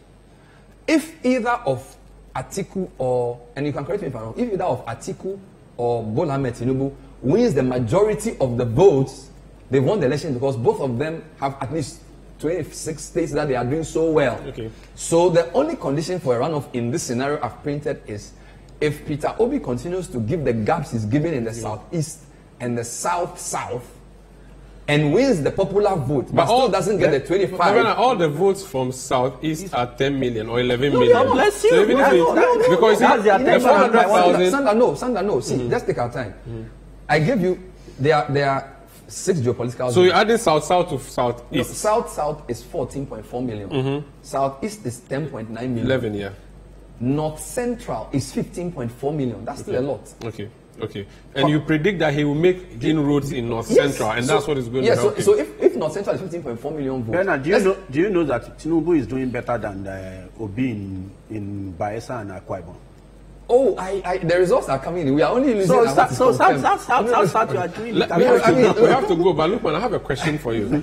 If Peter Obi, and based on all the calculations, it looks like, the campaign is that he's going to win. He's hoping to win. The results are still out there. If Obi wins, what would that mean to the general ethnopolitics of Nigeria? Yeah, but I think we need to be very careful. I said if we are. So just answer based on that. If is a hypothesis. Okay. I'm not saying he has won. If Obi wins, that's a big lesson for us. And for someone like me, can the country rally around him? Why not? Whosoever that becomes the president, we are going to support him with the policy. All what we care about is our country to work. We want somebody that will put it there. And I think they have Alhaji Abubakar and Asiwaju Bola Ahmed Tinubu. They must have learned from this. Even if Obi did not win, they must have learned from. And the APC and the PDP must have learned that. Don't forget that Labour Party, which didn't have a base, is winning senatorial seats in some of the. So Nigeria is going to become a three-party state. So even if he loses the election, what Obi would have done is to create a new political ecosystem in Nigeria where you have probably about a third of the senators in the country being Labour Party senators, which is quite significant. But are we not emphasizing the party as opposed to the person? Because I believe that but for Obi, the person Obi, I'm not sure the Labour Party would have been performing. No, but the point is that once the Labour Party is riding on Obi to get, you see, once you get into Senate and you get 1 or 2 gubernatorial seats, you come to the party. So even though Obi is the guy driving it, what he's done is that now the Labour Party people will now say, we have X number of parliamentarians. So when there are discussions, they will be brought to the table. Whereas in the past, it was just APC and PDP. So you shouldn't discount the effect of having, as we speak, only NDC, NPP, and Ghana's parliament.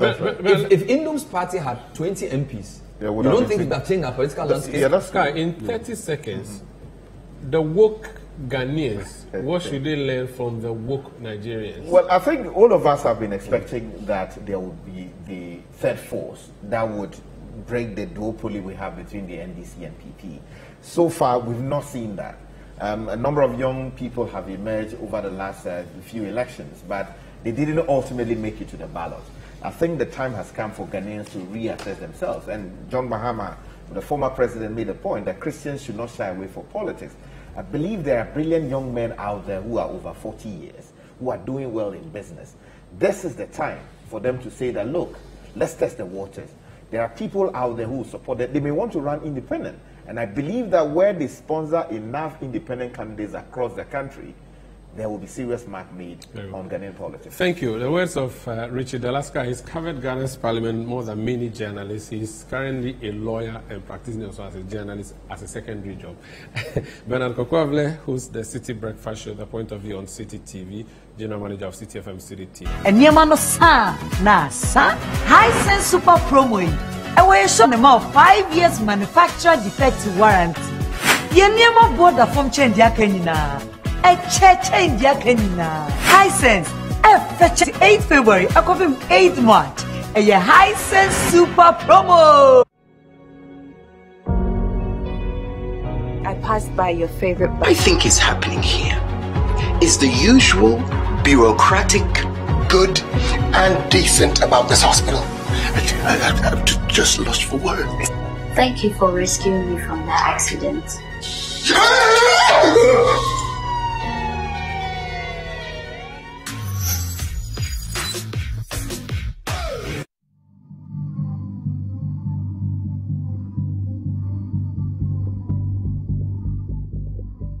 So this picture is talking about Chebi. These are intake at Chebi. It also depends on the Birim River. Next slide. Then this is Birim at Bunsu.